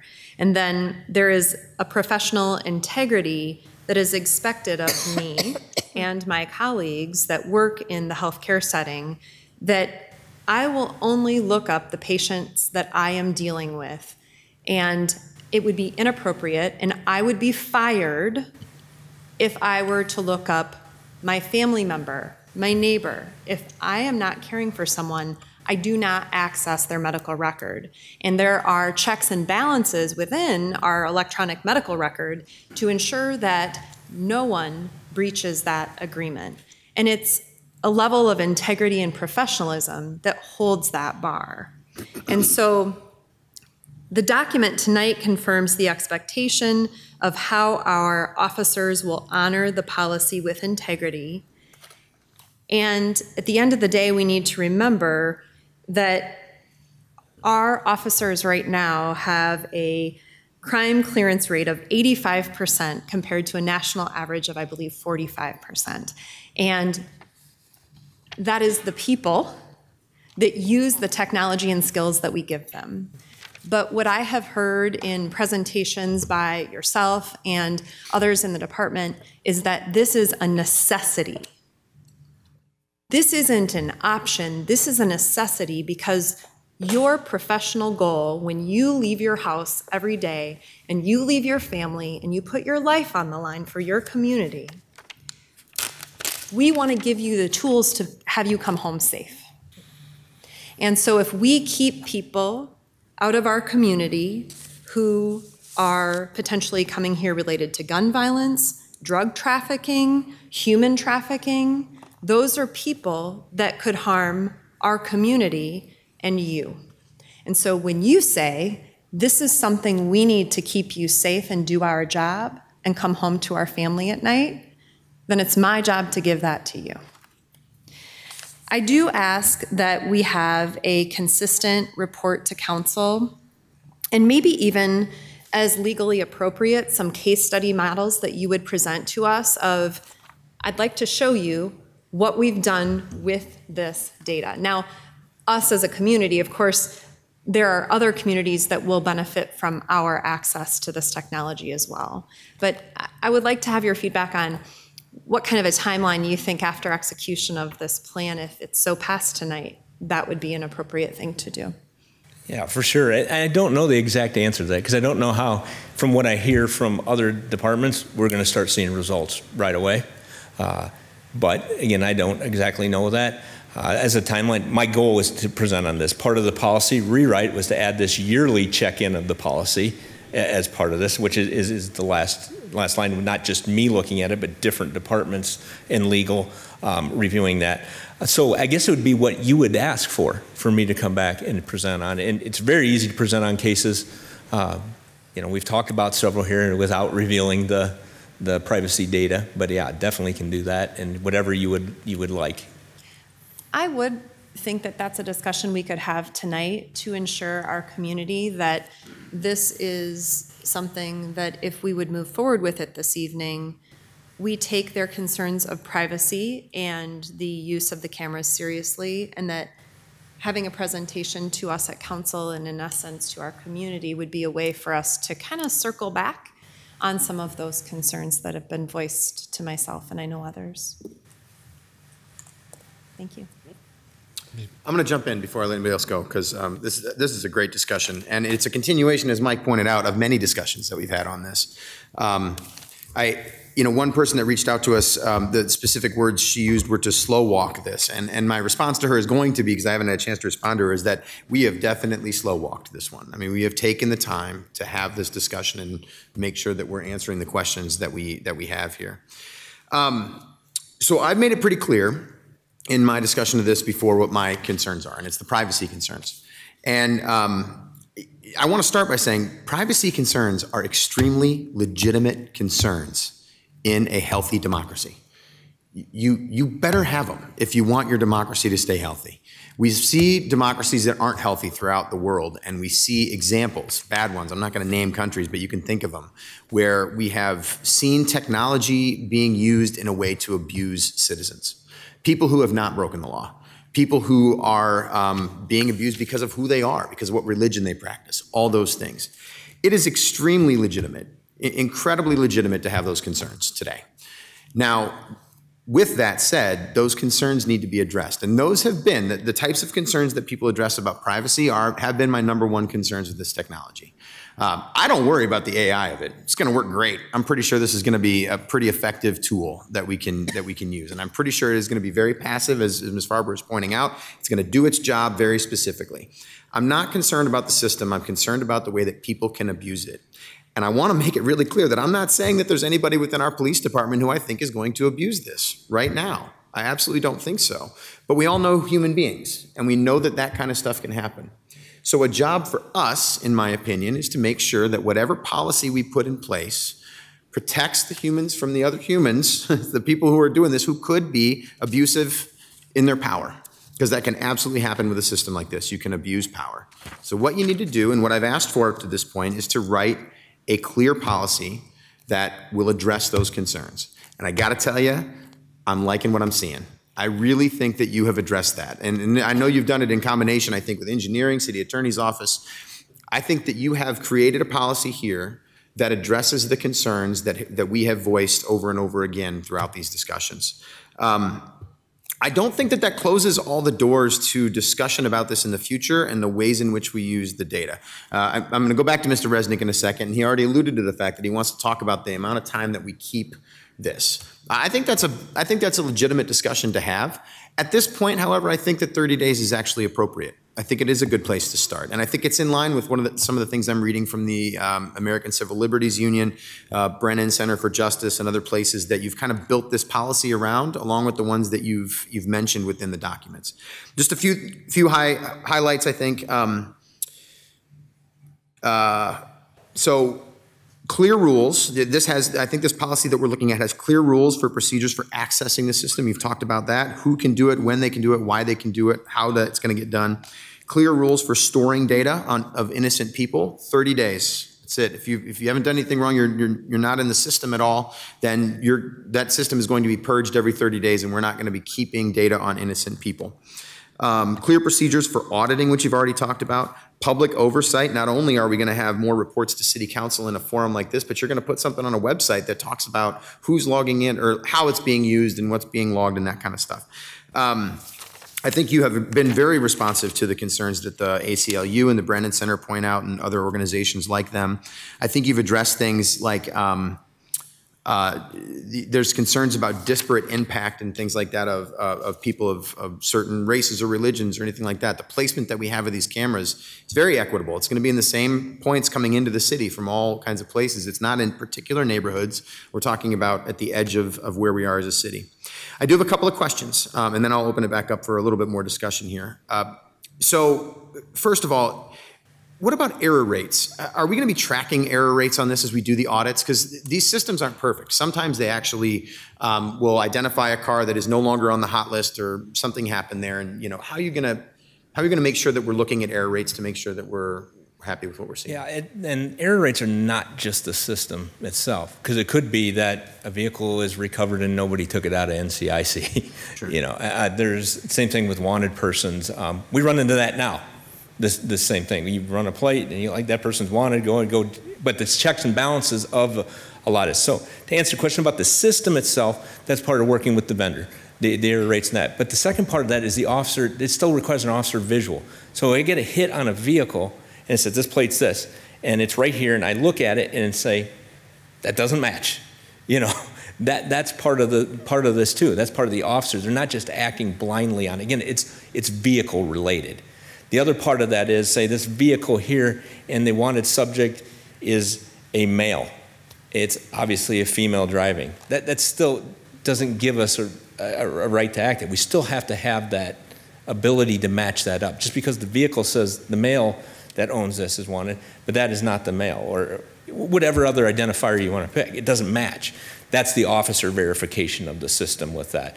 But obviously, again, with the vendor themselves having their error rate, and they have a vested interest in being accurate, because if they're not going to be in business. And so that's part of this too. But and that's part of us checks and balancing that also, to make sure that we're not having high error rates, or we have cameras that aren't reading right, or that kind of stuff. And I think that's back to the question about are we checking this frequently? Are we making sure that this is doing what we want it to do? There's no value to us if it's not accurate. So it will be a part of the regular auditing system that you're going to be putting in place to be able to check for the errors, and not only system errors but human errors. Yes. Use it. Okay, great. Thank you. There's also one other lingering question I have. You kind of alluded to it in the documents you gave us. And by the way, for anybody in the public, there are a lot of documents attached to this agenda item that explain a lot about what this is. A lot of the questions that I received from people on emails this week are answered within the documents themselves. But one that I'm not entirely clear on is, how will we share this data with any other entity? So Dubuque County Sheriff's Department, State of Iowa, FBI.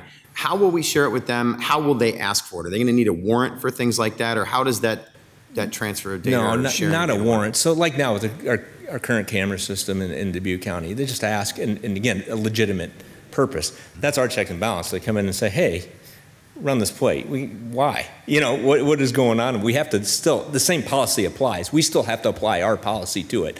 Now with other agencies, so like for us, we put something in there.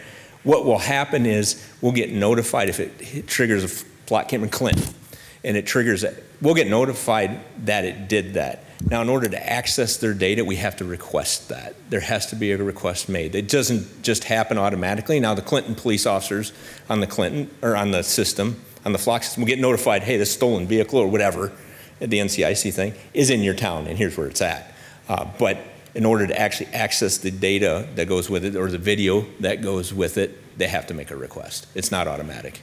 And so it's a request that's made, and it needs to be in line with our policy that we have. So if they made a request that's out of line, like, you wouldn't give that to another officer in the Dubuque Police Department if the request was made for that reason, for example. Right. And the prime example, and I think somebody had said this too, is right now I could run a license plate of all my kids and my wife and all that.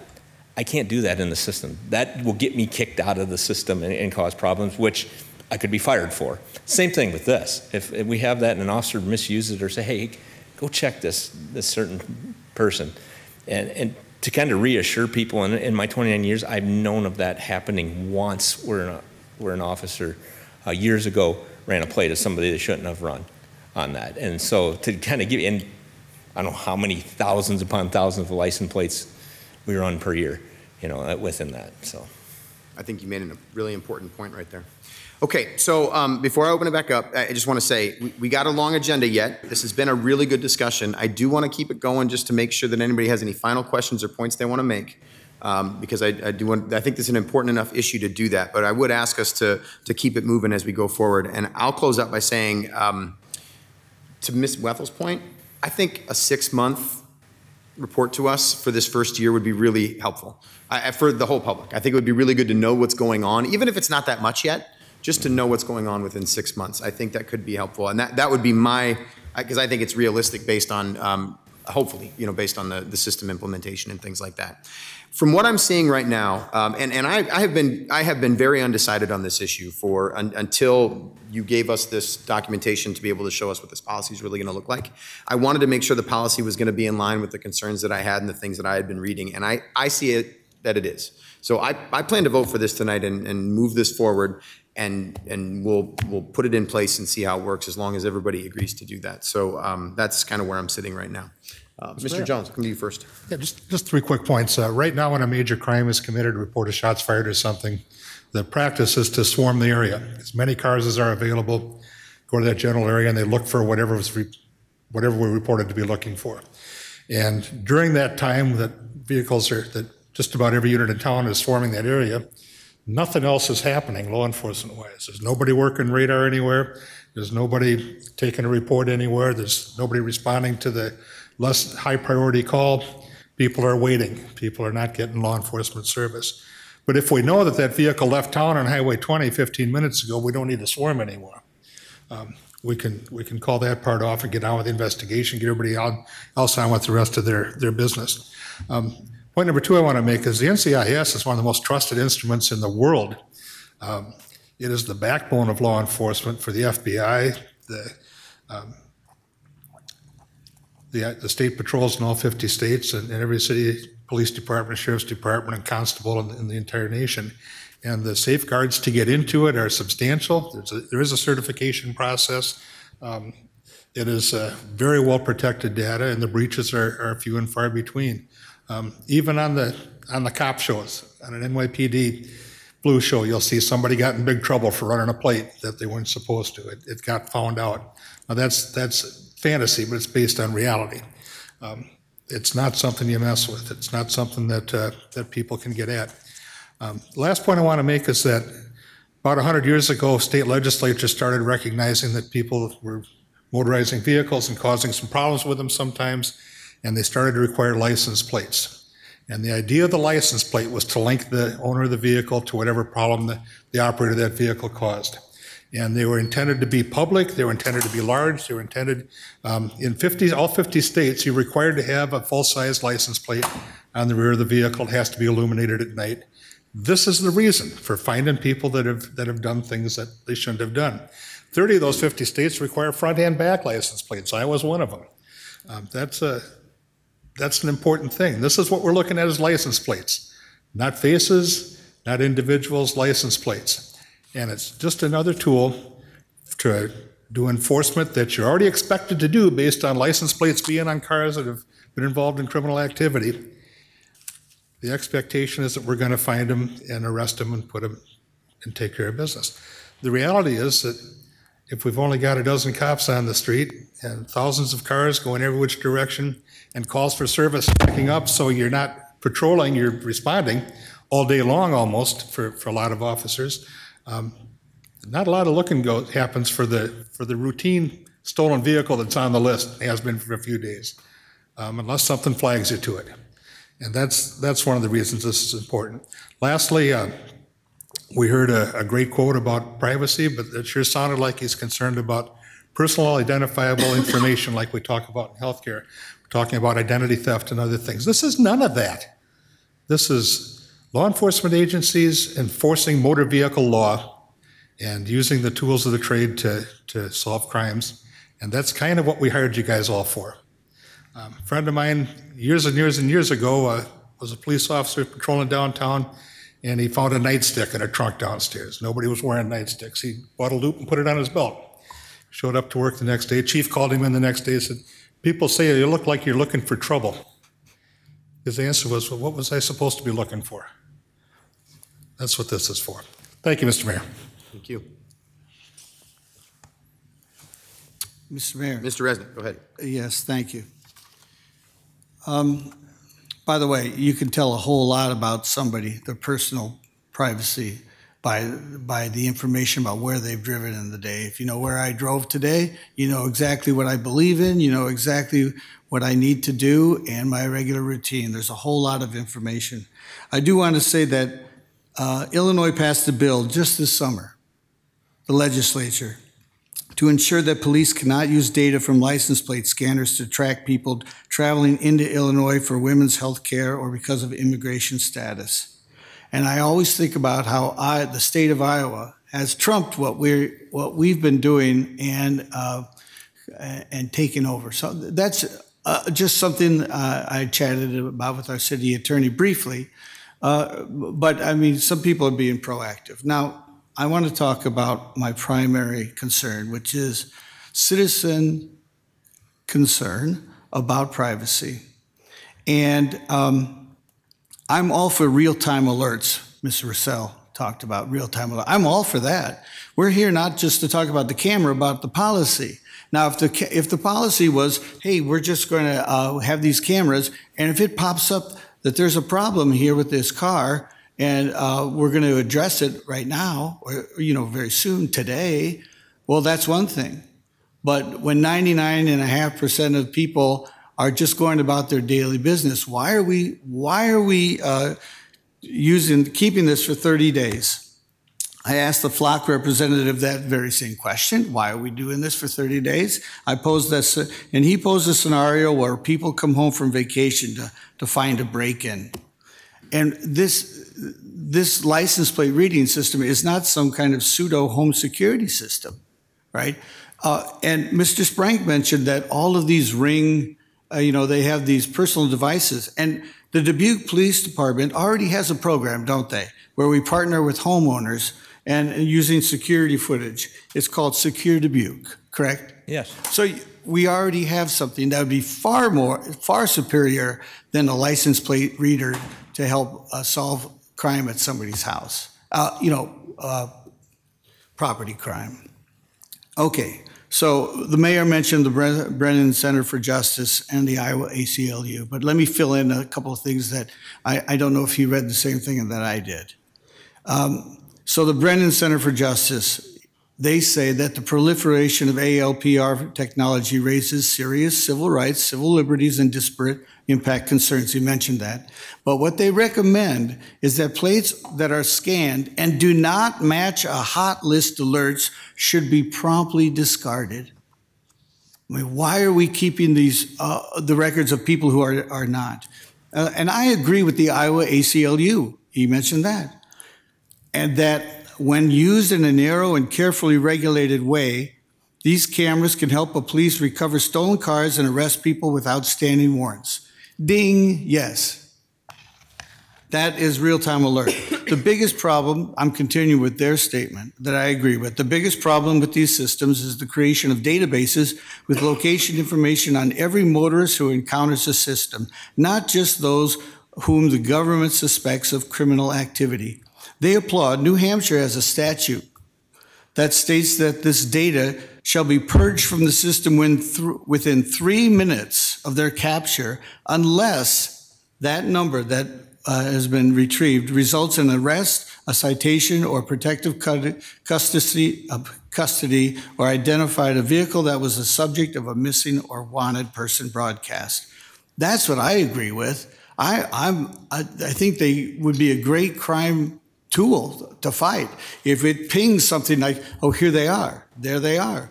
We get this, but to keep 99% of the people in there who don't wish to be tracked, there's no reason to do it.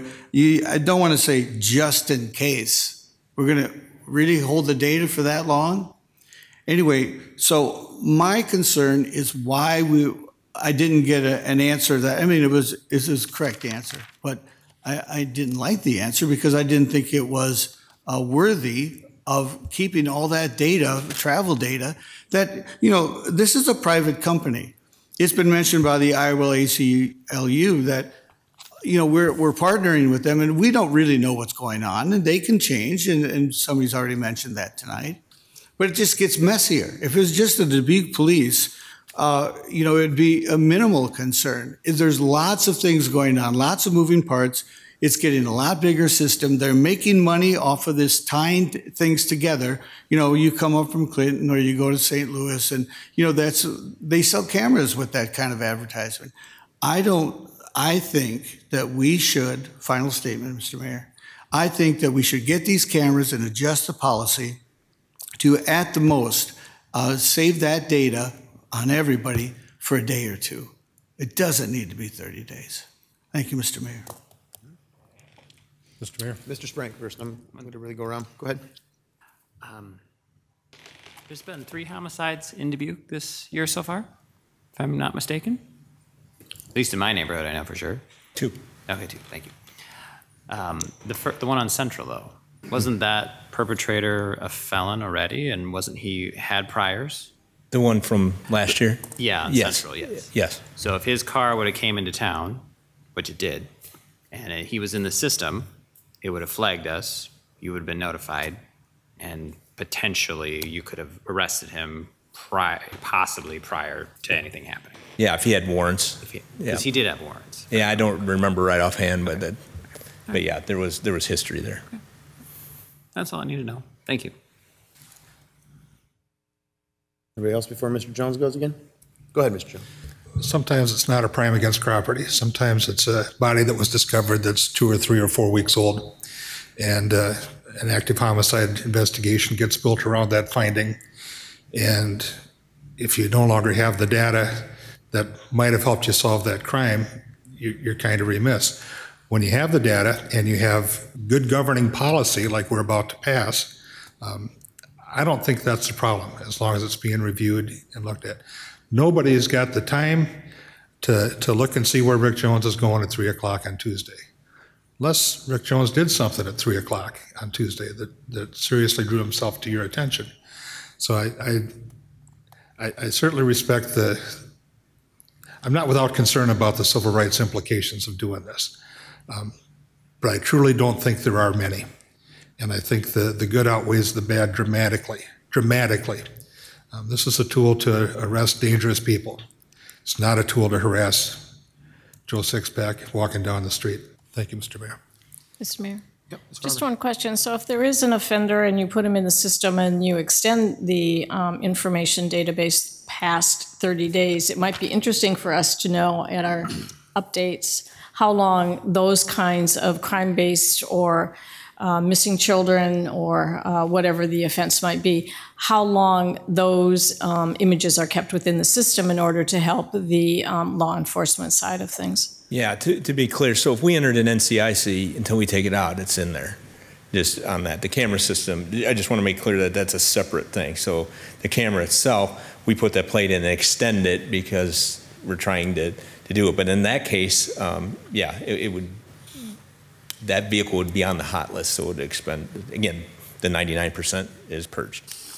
And then does Flock really have more information perhaps to share with us about the decision that was made to keep it for 30 days? I mean, is there a magical reason for, or a statistical reason, or for an audit, or why the 30 days? Yeah, and what they recommended to me is whatever we wanted to pick on it. I will, to Mr. Jones' point, I would love if crimes happen right now and I got reported in real time and I didn't have to go back and try to recreate the wheel 2 to 3 weeks later. Sure. That would be awesome. But yeah, they just said this is kind of what everybody's doing, looking at other policies.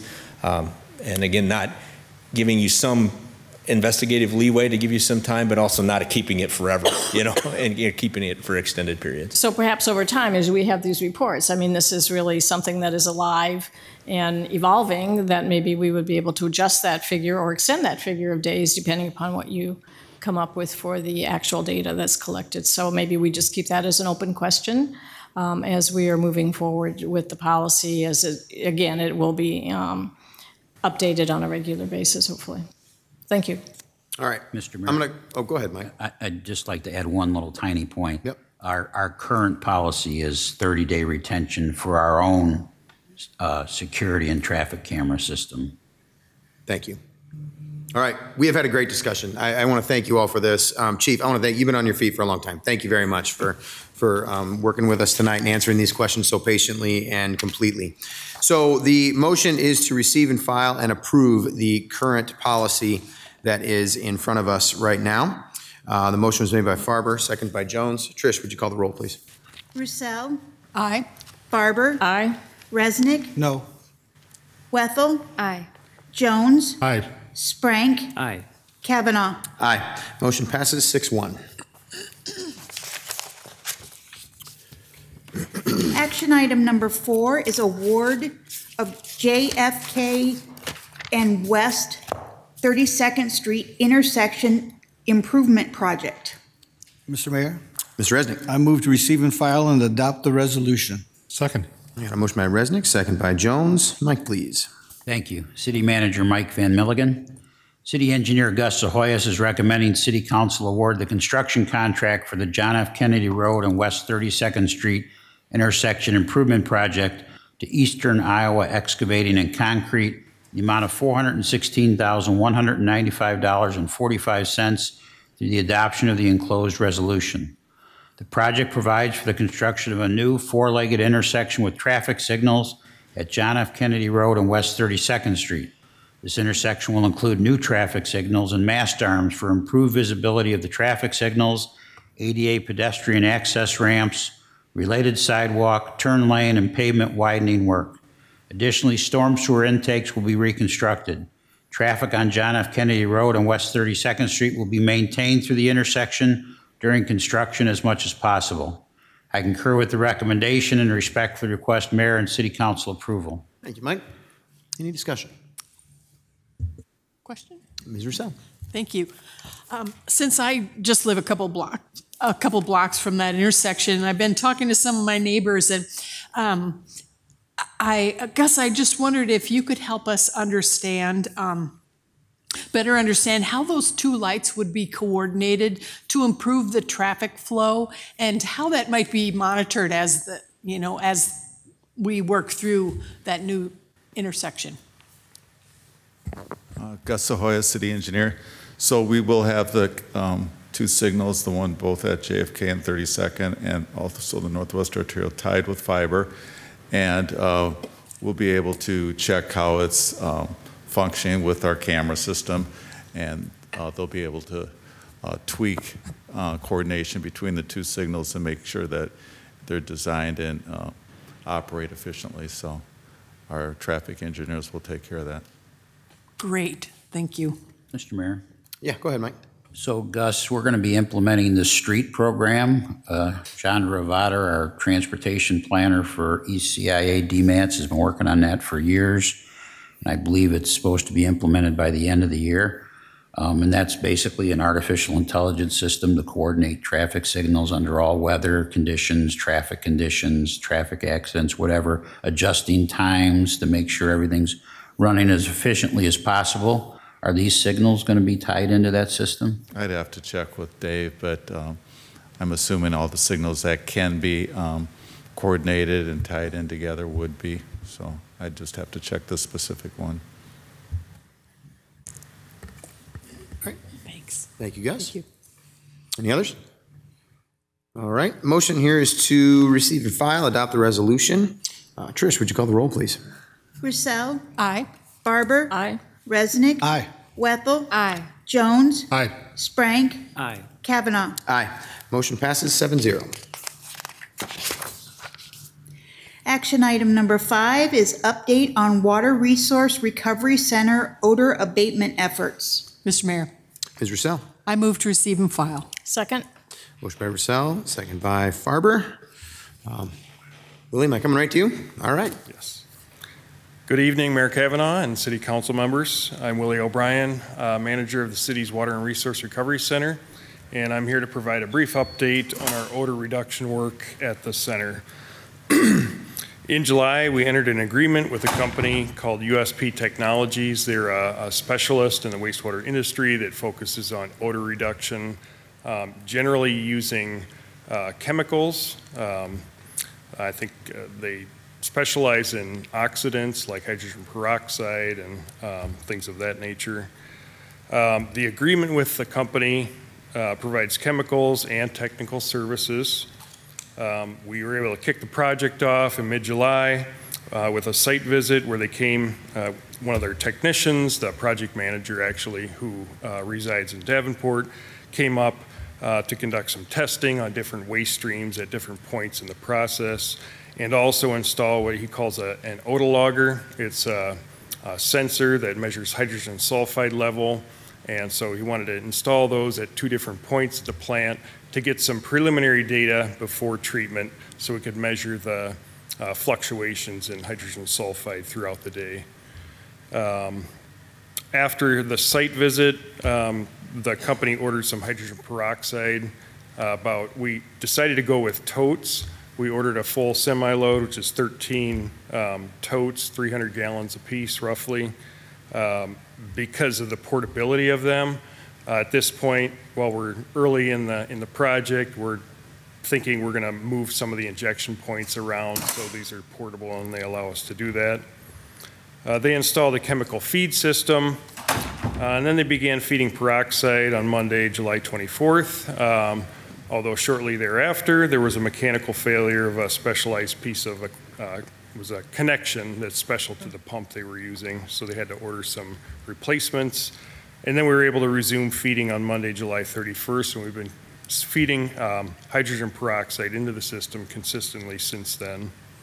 And just wanted to relay some of our observations.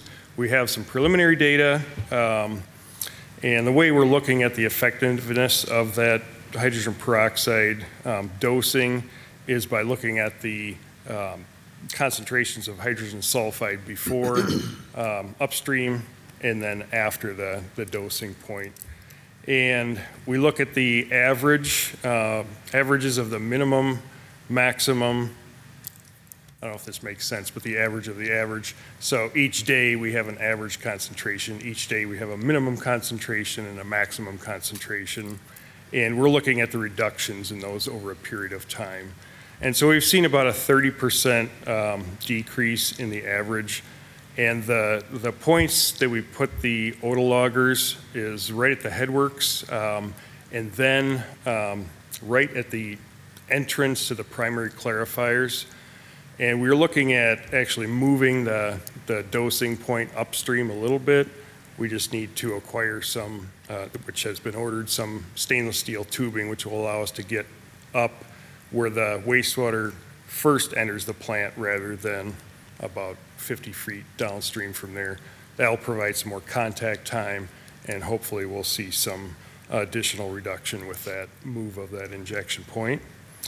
The week of August 21st, we are going to have a specialist with the company come on site for a more in-depth evaluation of different waste streams to look at where we're injecting now and options for moving that injection point and potentially even using different types of chemicals to get the best reduction for the value that we can. Let's see. And then additional things we're going to be doing. Right now we're early on in the process. We're trying to learn as much as we can about these chemicals and how they respond, how our system responds to them. But we'll be looking at additional technologies. One of the things that was mentioned by USP was potentially installing what is called an ozone generator.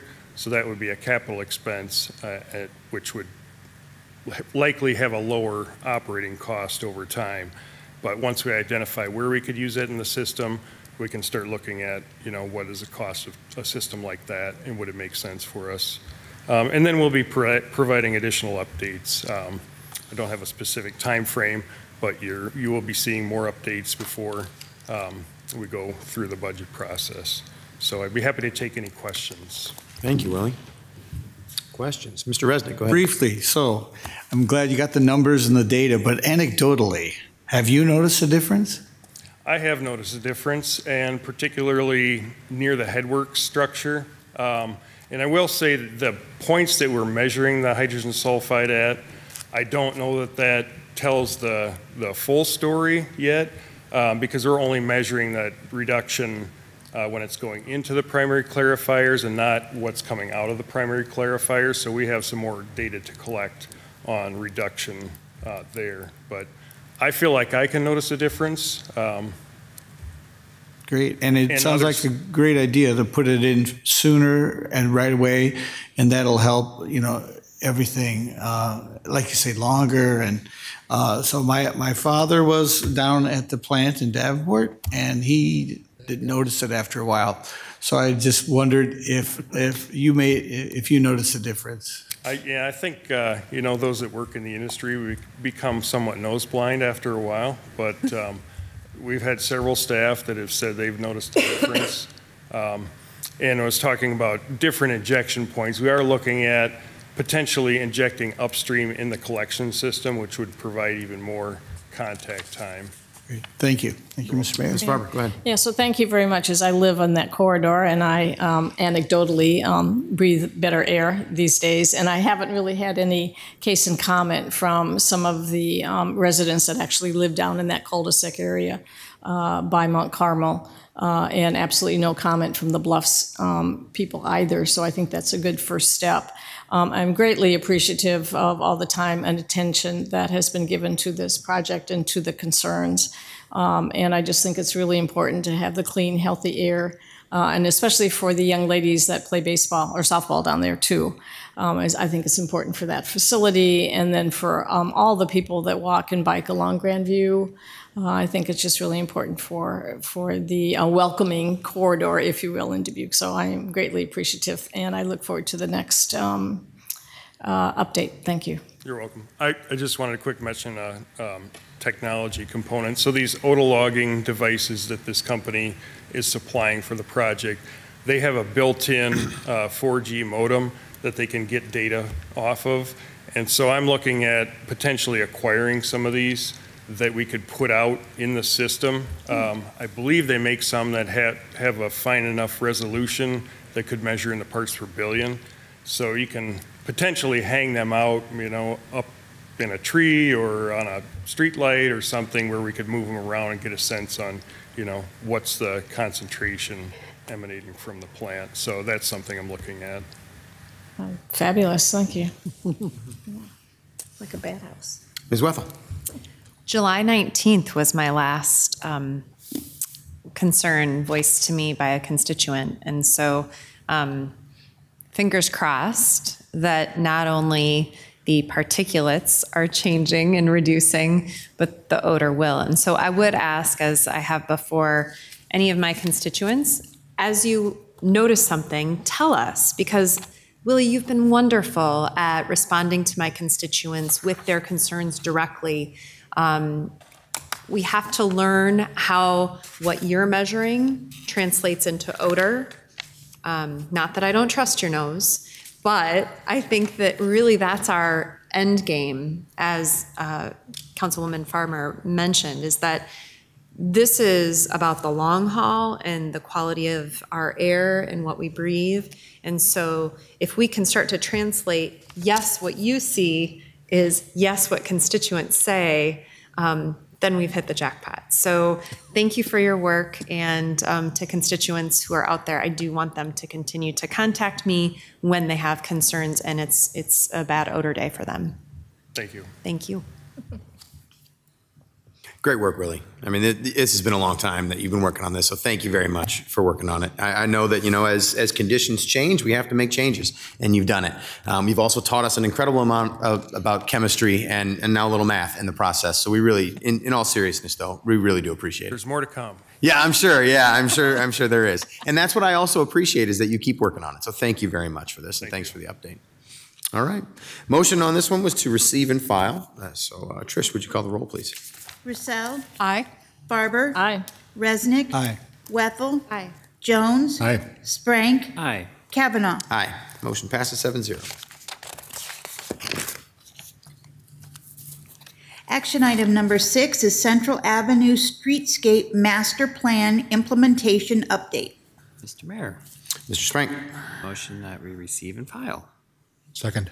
Motion by Sprank, second by Jones. Mike, please. Thank you. City Manager Mike Van Milligan.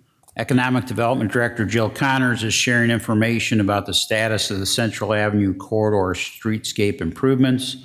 The Central Avenue Corridor Streetscape Master Plan was adopted by the City Council on January 3rd, 2023, and is a 2022-2024 high priority for the City Council.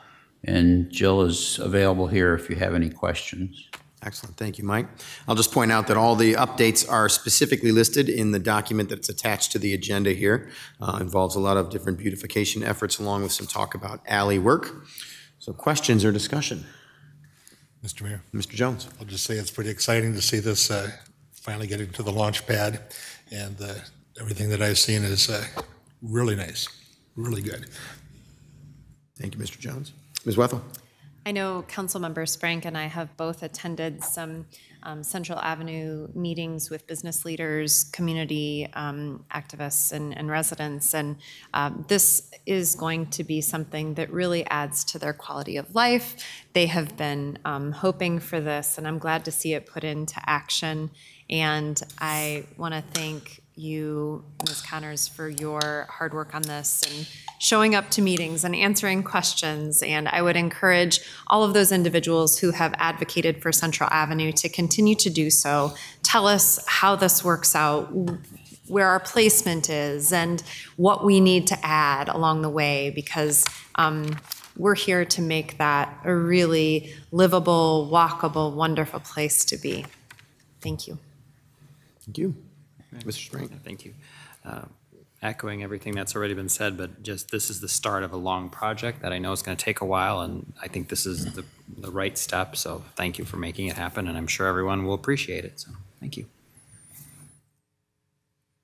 Yeah, same thing I was going to say. We're not, this is the beginning here of some, much more to come. So there's some good things. The talk about Central continues, and we will continue to have those discussions here. So thank you also for the work on this and all the community for chiming in.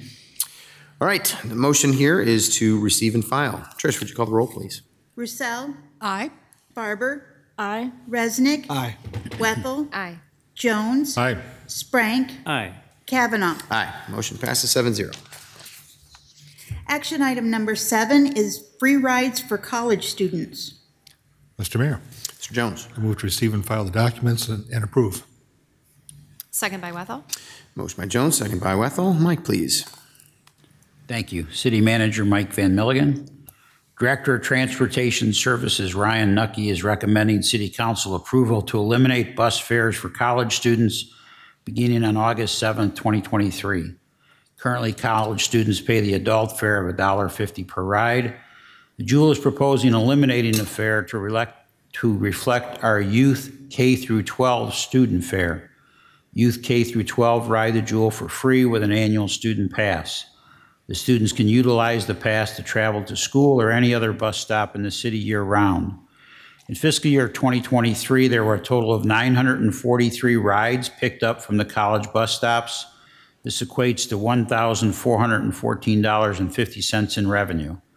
Allowing college students to ride for free would promote students using the Jewel on a more regular basis for entertainment and potential jobs. The lost revenue will be covered by the increase in FTA funding for the Jewel through the 5-year infrastructure bill that was passed previously. College students can use the Jewel's mobile app, or they will need to obtain a free college student pass at our intermodal facility at 950 Elm Street. These passes will be available starting mid-September 2023 due to supply chain issues. Till the college student passes arrive, college students can utilize the service free of charge without a pass or use the Jewel app.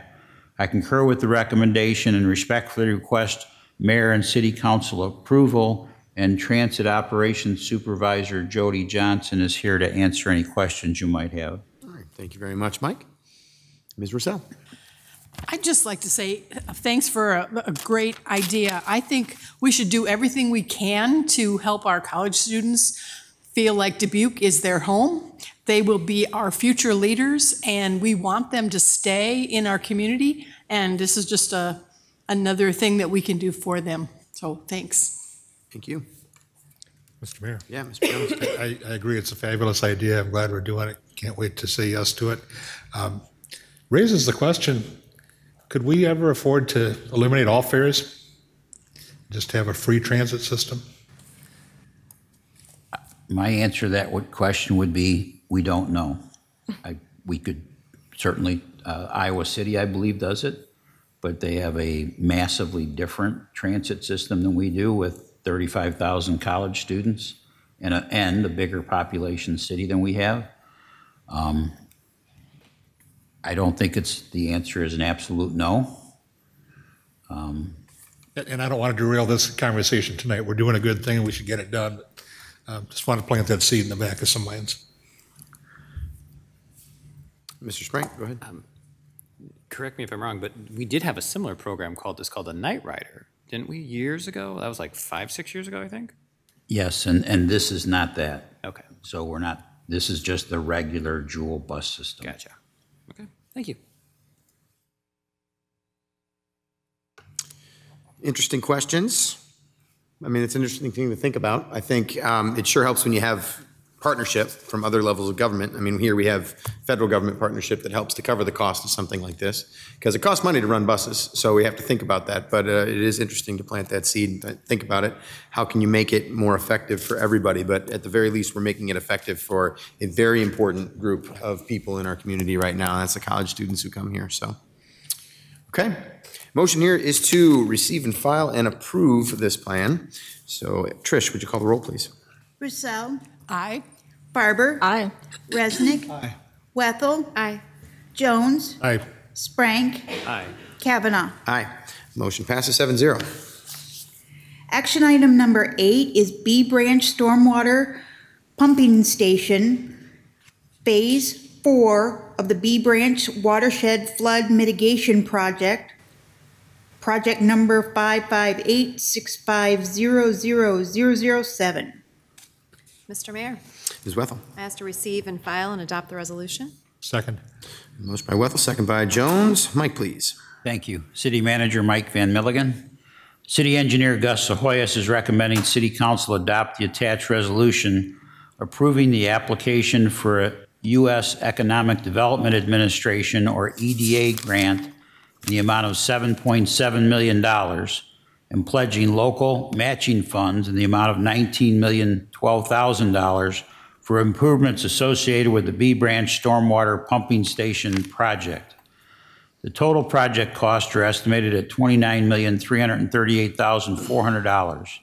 To fund the project, funded in part with a $7.7 million EDA grant, will require the city to provide an additional $5,228,400 for the project over our current commitments. Even though the city currently has $8.9 million in stormwater utility funding for the project, the application illustrates that the city could issue debt in order to provide the matching funds for the grant. The city will know if its application for EDA funding is successful in the fall of 2023, so that if successful, the city will be able to consider how to best provide the additional project funding as part of the fiscal year 2025 budget process. I concur with the recommendation and respectfully request Mayor and City Council approval. Thank you, Mike. Questions, discussion? Mr. Mayor. Yeah, Mr. This is clearly a critical part of the B Branch operations when we're buttoned up, when the flood wall's buttoned up. Every drop of water that falls this side of it has to be pumped up and over, and the B Branch collects a big chunk of it. So, we bid this before and weren't able to proceed with it because it was higher than available funds. That made it unreachable right then, but it didn't make it unnecessary. So it's something we really need to move forward on, and this is a good direction to move forward on. Thank you, Mr. Jones. Yeah, I find myself worrying about this particular spot, so I'm really glad that we found another path forward with this. And it was a bit of a heartbreaker to not be able to move forward with that other EDA grant when we knew that, I mean, it just wasn't going to work. The cost was far too high, and we couldn't ask taxpayers to do that. So I think it's, I do think it's a very good thing to move this forward, and I'm really glad to see we did it. So thank you for everyone's work on it. All right. Motion here is to receive and file, adopt the resolution. Trish, would you call the roll, please? Roussel. Aye. Barber. Aye. Resnick. Aye. Wethel. Aye. Jones. Aye. Sprank. Kavanaugh. Aye. Motion passes 7-0. Action item number 9 is Safe Routes to School Project Update. Mr. Mayor, Ms. Farber. I move that we receive and file. Second by Sprang. Motion by Farber, second by Sprank. Mike, please. Thank you. City Manager Mike Van Milligan. City Engineer Gus Sahoyas is providing an update on the Safe Routes to Schools activities that city staff are currently pursuing. The Safe Routes to Schools group held their first meeting on July 20th, 2023. Representatives were present from the Iowa Safe Routes to School Coordinator, Matt Berkey, the Dubuque Community School District, Executive Director of Student Services, Shirley Horseman, and Transportation Manager, Ernie Balaba, Holy Family Catholic Schools Chief Administrator, Philip Borman, DMAT's ECIA Senior Planner, Dan Fox, and from the City of Dubuque, the Engineering Traffic Engineer, Justine Hall, from Police, Lieutenant Bruce Deutsch, Head of the School Resource Officers, Public Health Director, Mary Rose Corrigan, Transportation Services Manager, Ryan Nucky, and Operations Supervisor, Jody Johnson, from Sustainability Climate Action Coordinator, Amanda Lewis, and from Planning Services Assistant Planner, Jason Duba. The group discussed Safe Routes to Schools concept, reviewed the 2009 Dubuque Safe Routes to Schools plan, and discussed ways to update the plan and implement programs and improvements at elementary schools. The group is currently determining next steps, such as how to focus their efforts, how frequently to meet, and including other partners. Engineering staff were contacted by the principal of Bryant School to address the school crossing on South Grandview Avenue. Parents at the school are concerned with motorist behavior where cars would try and pass stopped vehicles on the right. This behavior is extremely dangerous as it resulted in several near misses. In response to these concerns, engineering staff designed a school crossing that utilizes curb bump outs to help narrow the roadway and prevent cars from passing stopped vehicles at the crosswalk. The abutting property owners near the crosswalk have been contacted and informed of the proposed crosswalk change. They are in full support of the proposed change. Engineering staff reviewed with the Bryant School principal and a school parent spokesperson on site to discuss changes. They are very supportive of the planned crosswalk change. Everyone contacted indicated a desire to have this crosswalk improved by the time school starts for orientation on August 21st, 2023. Engineering staff contacted a contractor who is working in the area and hired top-grade excavating of Farley to remove the old crosswalk and construct a new crosswalk. The new crosswalk will be constructed and available for use by August 21st. The contractor was hired using the citywide contractor pricing. The city solicits bids in the springs of each year. The new crosswalk will be ADA compliant. The existing rapid flashing crossing beacons at the old crosswalk will be moved to the new crosswalk location. The new bump outs at the crosswalk were designed with Public Works plows and sweepers in mind and will accommodate future bike lanes should they be installed on South Grandview Avenue in the future. Thank you, Mike. Discussion. Mr. Mayor? Barbara. Yeah, I want to give a shout out to Shay Breitfelder and the other parents and also the Bryant School administrators who came and spoke to the City Council about this issue. And I do live right around the corner from Bryant School, and so I'm seeing the work. I actually saw Gus the other day as I was driving by. I think the whole community and St. Comkills as well is part of that area for the school crossing. And I think all the kids and their parents are very happy and will be very pleased with that safety feature because it is very important. So thank you very much, Gus, and thank you. Mm-hmm. Ms. Wethel, go ahead.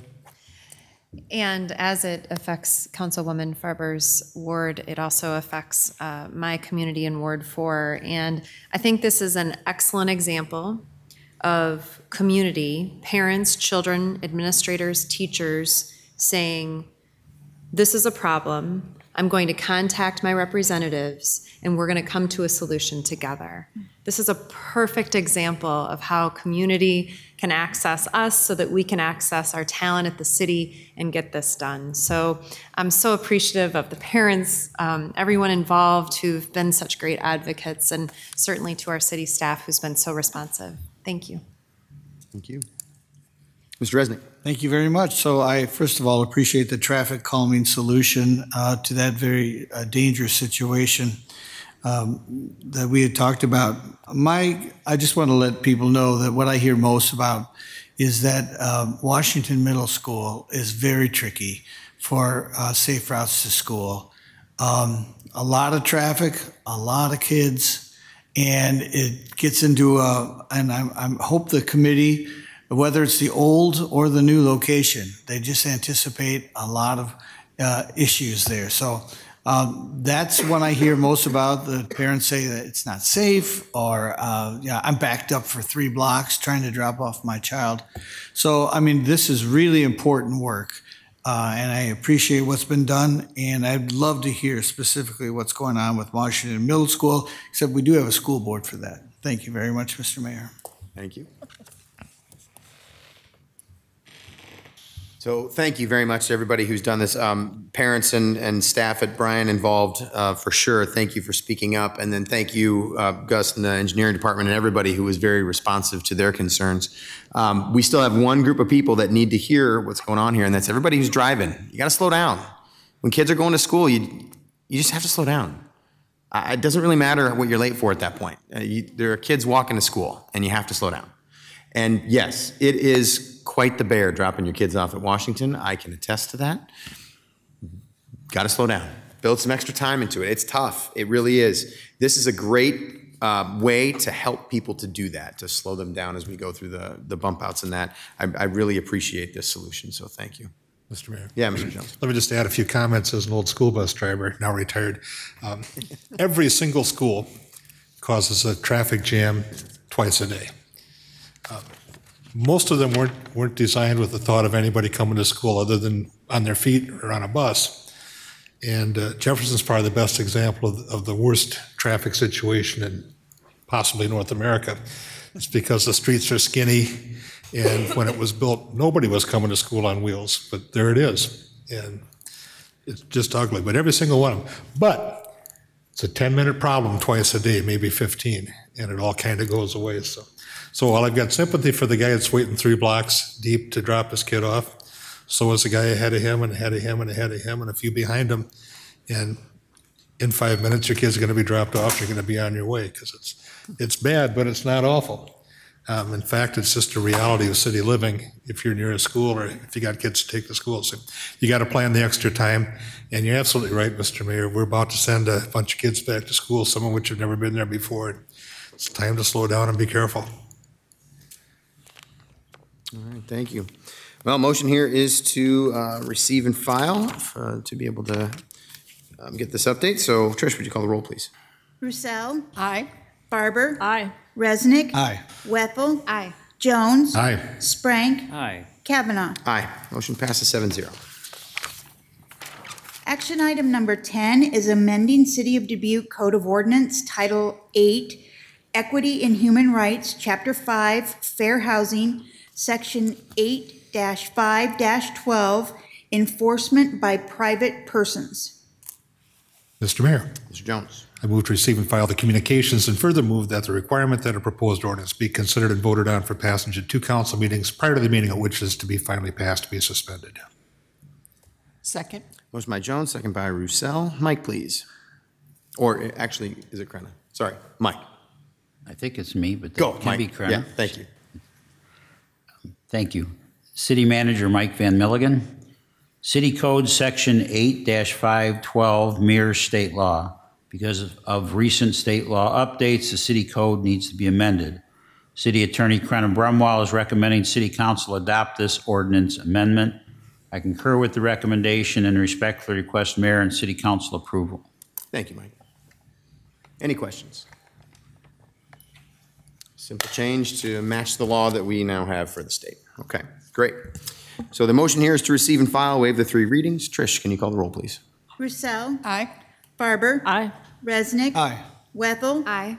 Jones. Aye. Sprank. Aye. Kavanaugh. Aye. Motion passes 7-0. Mr. Mayor, Mr. Jones. I move final consideration and passage of the ordinance. Second. A motion by Jones, second by Roussel. Trish, would you call the roll, please?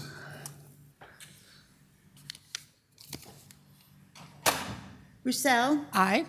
Farber. Aye. Resnick. Aye. Wethel, absent. Jones. Aye. Sprank. Aye. Kavanaugh. Aye. Motion passes 6-0.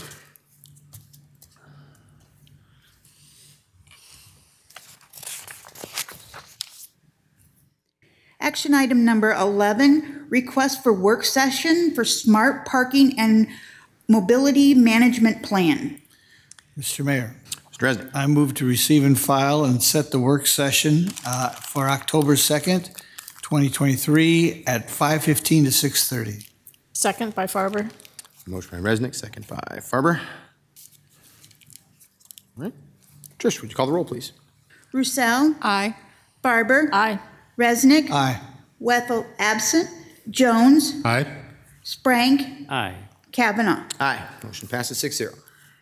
Action item number 12 is delivering Dubuque city services. Mr. Mayor, Mr. Jones. I move to receive and file and view the video, and I'll tell you, I cheated and watched it already, and wow. Second by Sprank. A motion by Jones and a second by Sprank. Thank you, Mr. Jones. Before we start this one, I just want to say something real quick. You know, I know that everybody, this desk has probably watched it, but you know, when we started this series of Delivering Dubuque and trying to talk about what it is that cities do, one of the things that I started to notice as the last legislative session was occurring was that it wasn't just residents that need to have this message said to them as well. You know, it starts off by talking about that sometimes we hear questions about what it is that any of this money that is spent on your property taxes and your fees actually does. Like, what are you actually doing with it? So the idea was to, with this particular video, was to go kind of big and be able to explain that entire picture. So we're hoping that it was able to do that. But I think it's important that people recognize that there is a lot that happens within a city by a city government on a regular basis, every single day of the week. And that was kind of the story that was being told here. The final thing I'll say is Felicia Carner deserves a ton of credit for this particular video. I know that we see Felicia everywhere from our public information office. She's usually got a camera in hand and she's running after someone, hopefully not being knocked over by them while she's taking pictures. But she's an absolutely incredible asset to the city in the way that she puts these things together. So what you're about to watch here was written and really directed by Felicia Carner, and she spent a lot of time, probably more time than anybody really wants to spend with me in any day or 2 days. So I really appreciated her work on this, and big shout out to her as we watch it. So Eric, you can go ahead and roll it. Thank you.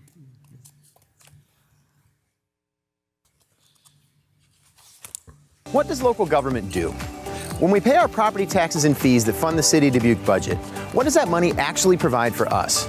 I occasionally hear these questions here in Dubuque and even at our state capitol in Des Moines. So for this episode of Delivering Dubuque, I thought we could explore what all the departments of the City of Dubuque are doing to provide us with the services that we need every minute, every hour of every day. To begin, let's start at home. Many city services serve you right in your home.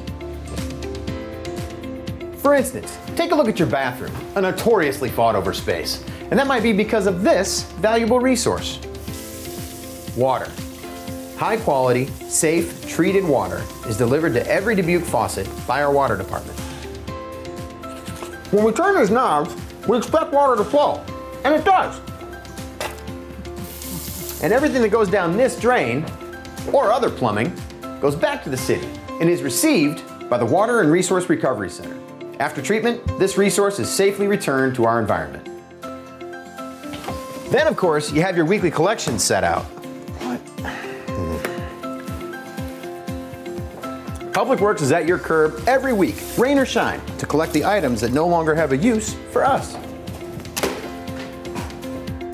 Water, sewer, stormwater, and refuse.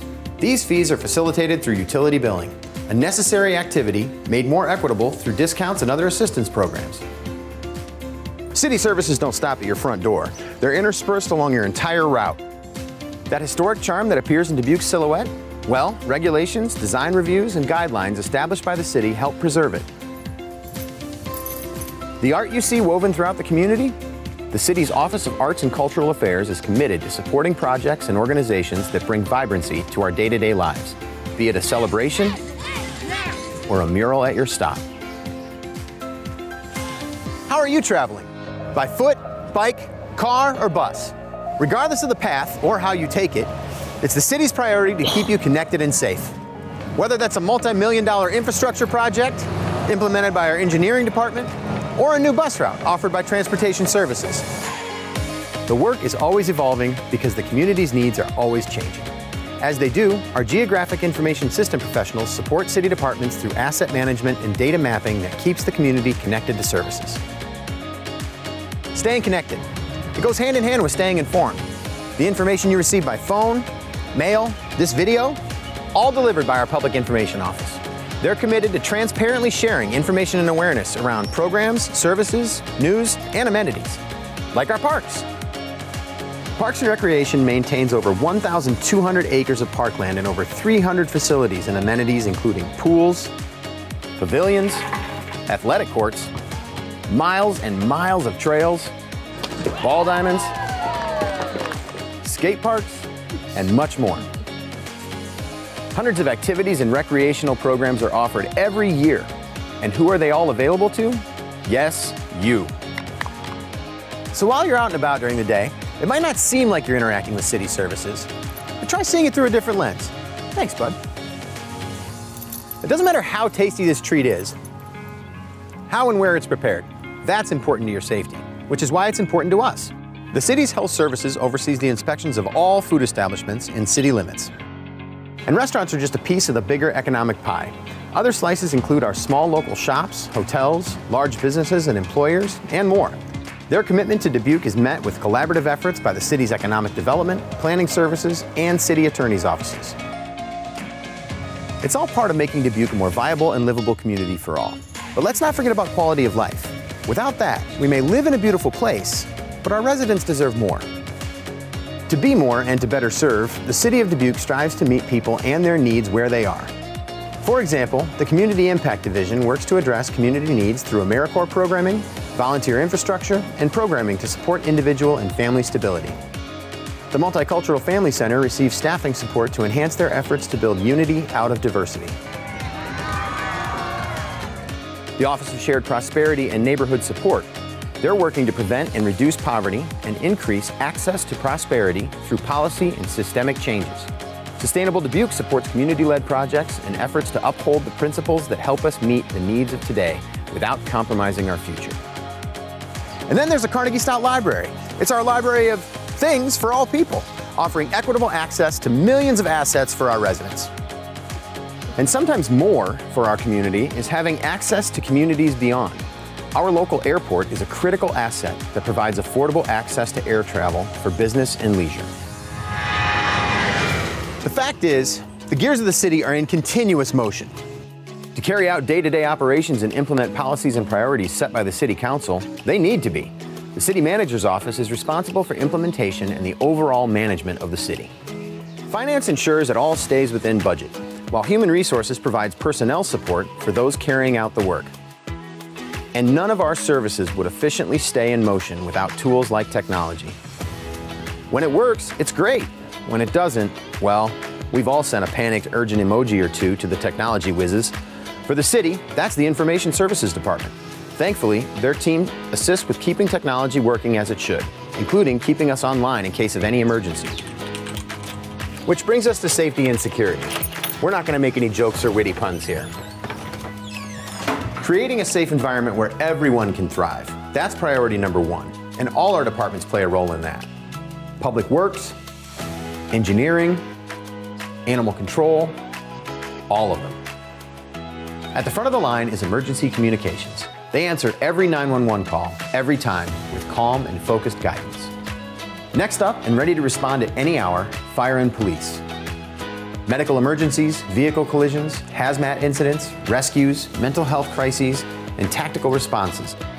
You name it. These professionals have dedicated their careers to being prepared. But safety and security are not words reserved just for emergencies. Safe and healthy homes allow residents to live safe, healthy lives. To help sustain our community, Housing and Community Development provides housing support and enforces building and health codes, and conducts housing and construction inspections. Making sure I don't see any split. And if those rights to safe housing are infringed upon, Equity and Human Rights is there to help ensure residents are protected under law. We could talk about the services of the City of Dubuque for hours, but the camera operator is getting a little tired in the arms, so let's reflect on a few ending thoughts. First, the people behind all our city services are your neighbors, relatives, and friends. They are young and they are nearing retirement. They are lifelong Dubuquers and they're newcomers. They're you. They are Dubuque, and they see what we all want Dubuque to be, and they are committed to getting us there together. My final plug is for you. The City of Dubuque is a public organization. There are many opportunities for you to give your input on potential projects, the budget, and more. All voices matter. Local government is structured so your voice and ideas for growth are welcomed. So come by a council meeting, drop council members a message, or consider joining a board or commission. That I will faithfully and impartially, to the best of my ability. That process is coordinated by our city clerk's office. Know that you are the best part of our community. How the City of Dubuque services benefit you is the whole purpose of city government. We all get to build and grow a vibrant, robust, safe, connected, and inclusive place to call our home. And that's how we are delivering Dubuque together.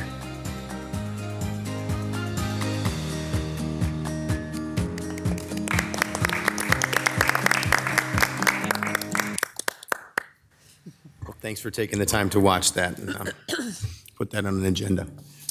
All right. Motion here is to receive and file. Watch that video. Trish, would you call the roll, please? Roussel. Aye. Barber. Aye. Resnick. Aye. Wethel. Aye. Jones. Aye. Sprank. Aye. Kavanaugh. Aye. Motion passes 7-0. Action item number 13, Reimagine Comiskey Park Project Celebration. Mr. Mayor, Mr. Sprank.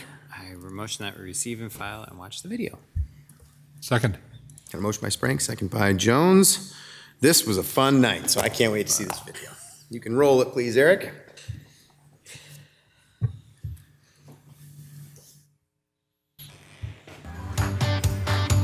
Are we ready?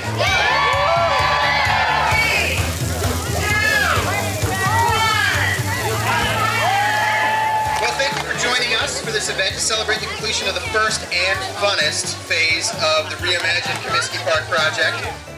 Projects like this are successful when they're thoughtfully planned with community input, funded adequately, and then professionally implemented. Thankfully, we had all those ingredients in this $2.4 million project. You all made what this is. This is your park because the decisions we made were based upon all your input and feedback. And I am floored, to be quite honest, at what has happened in such a short period of time. It is beautiful. I really want to thank everybody that helped make this dream a reality. To all the families that helped design it, the children, the neighbors that helped create this new space, and for the vision so everybody in the future can enjoy this new park.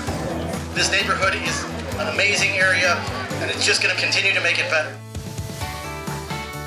And we hope you enjoy it and have all kinds of great memories as a family, individually, or with your friends.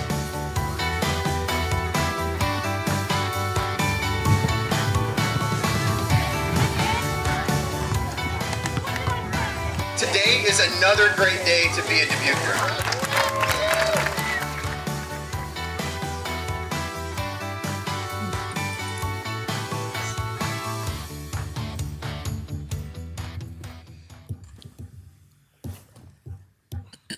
Wow. Yeah. Thanks for sticking with us, Marie, to watch that one again. Yeah. That is just so much fun. What a fun night. What a fun place. I mean, it has just been packed ever since it opened. And that's in our town. That's in our city. It's really exciting. Really exciting. All right. Motion there was to receive and file. Watch that video. Trish, would you call the roll, please? Roussel. Aye. Barber. Aye. Resnick. Aye. Wethel. Aye. Jones. Aye. Sprank. Aye. Kavanaugh. Aye. Motion passes 7-0. Next on the agenda are council meeting member reports. All right. Any reports? Mr. Sprank. Thank you. For those who say there's nothing to do in this town, they clearly do not read the paper. I mean, this weekend, well, this last week alone, there was National Night Out at Comiskey Park, which was 2 hours of the police department kind of welcoming the families to the neighborhood and the whole community. And then, of course, Saturday and Sunday there was Dubuque Fest, which was a great art in the park in Washington Park, as well as there was Dubuque Main Street did a beer festival. So there is always something going on in our community. So there's always something going on for folks. So. Pretty sure night market is Thursday. Yeah, it just never ends. The summer never ends around here. Mr. Yeah, Ms. Farber, go ahead. So, as you can tell, my passion for artificial intelligence is increasing on a daily basis, and we can thank the National League of Cities ITC subcommittee for that. But I did have the opportunity to attend the most recent meeting that we had in Tacoma, where we talked not only about artificial intelligence, but we talked about broadband for everyone, and we talked also about universal service. And so those are going to be some of the policies that will come out of the National League of Cities subcommittees that we're working on. And hopefully we will be able to take that down to funding opportunities, grant opportunities for the Dubuque municipality. So thank you. Excellent. Thank you. Mm-hmm. Ms. Weffel. Although we all missed Mayor Kavanaugh while he was taking a little well-deserved break, it was nice as Mayor Pro Tem to be present for the opening of Art on the River, Innovate and Illuminate. And if anyone has not been down yet to see the beautiful sculpture and the outdoor space, please go enjoy it. The hanging baskets, the sound of the river, everything right now is just in full bloom. It's great. So go have yourself some fun on the river. Thank you very much for being there. Hated to miss that one of my favorite events all year. Any others? Yeah, Mr. Mayor. Yeah, Mr. Jones. Sue and I just returned from a riverboat trip from St. Louis to St. Paul, and I'll tell you that the most attractive riverfront along that trip was right here in Dubuque, Iowa. And it's not just because of the sentimentality of it. I took the tour to see how it goes, and it was pretty cool. As you know, Travel Dubuque supplies the step-on guides for all three riverboat companies for their bus tours, and they're all the same. They're all the same, but they're all different. Each company wants different things, and they want a different script than the other company had. So that's been a lot of work for the Travel Dubuque team. But we had a local guide get on the bus, and he knew his stuff. He knew what was where, and I can't say that I learned a lot because I've been involved with Travel Dubuque since its inception, but I can say I was impressed with the home team. So, what a cool opportunity. All right. Thank you for everyone for your reports. We have a closed session, so I'll entertain a motion, please. Mr. Mayor. Mr. Jones. I move that City Council go into closed session in accordance with Chapter 21.5 of the Code of Iowa to discuss pending litigation and sale or purchase of real estate. Second by Wethel. A motion by Jones and a second by Wethel. For the record, the attorney the City Council will consult with on the issues to be discussed in closed session is City Attorney Krenner Brumwell. Trish, would you call the roll, please? Roussel. Aye. Farber. Aye. Resnick. Aye. Wethel. Aye. Jones. Aye. Sprank. Aye. Kavanaugh. Aye. Motion passes 7-0. We are in closed session.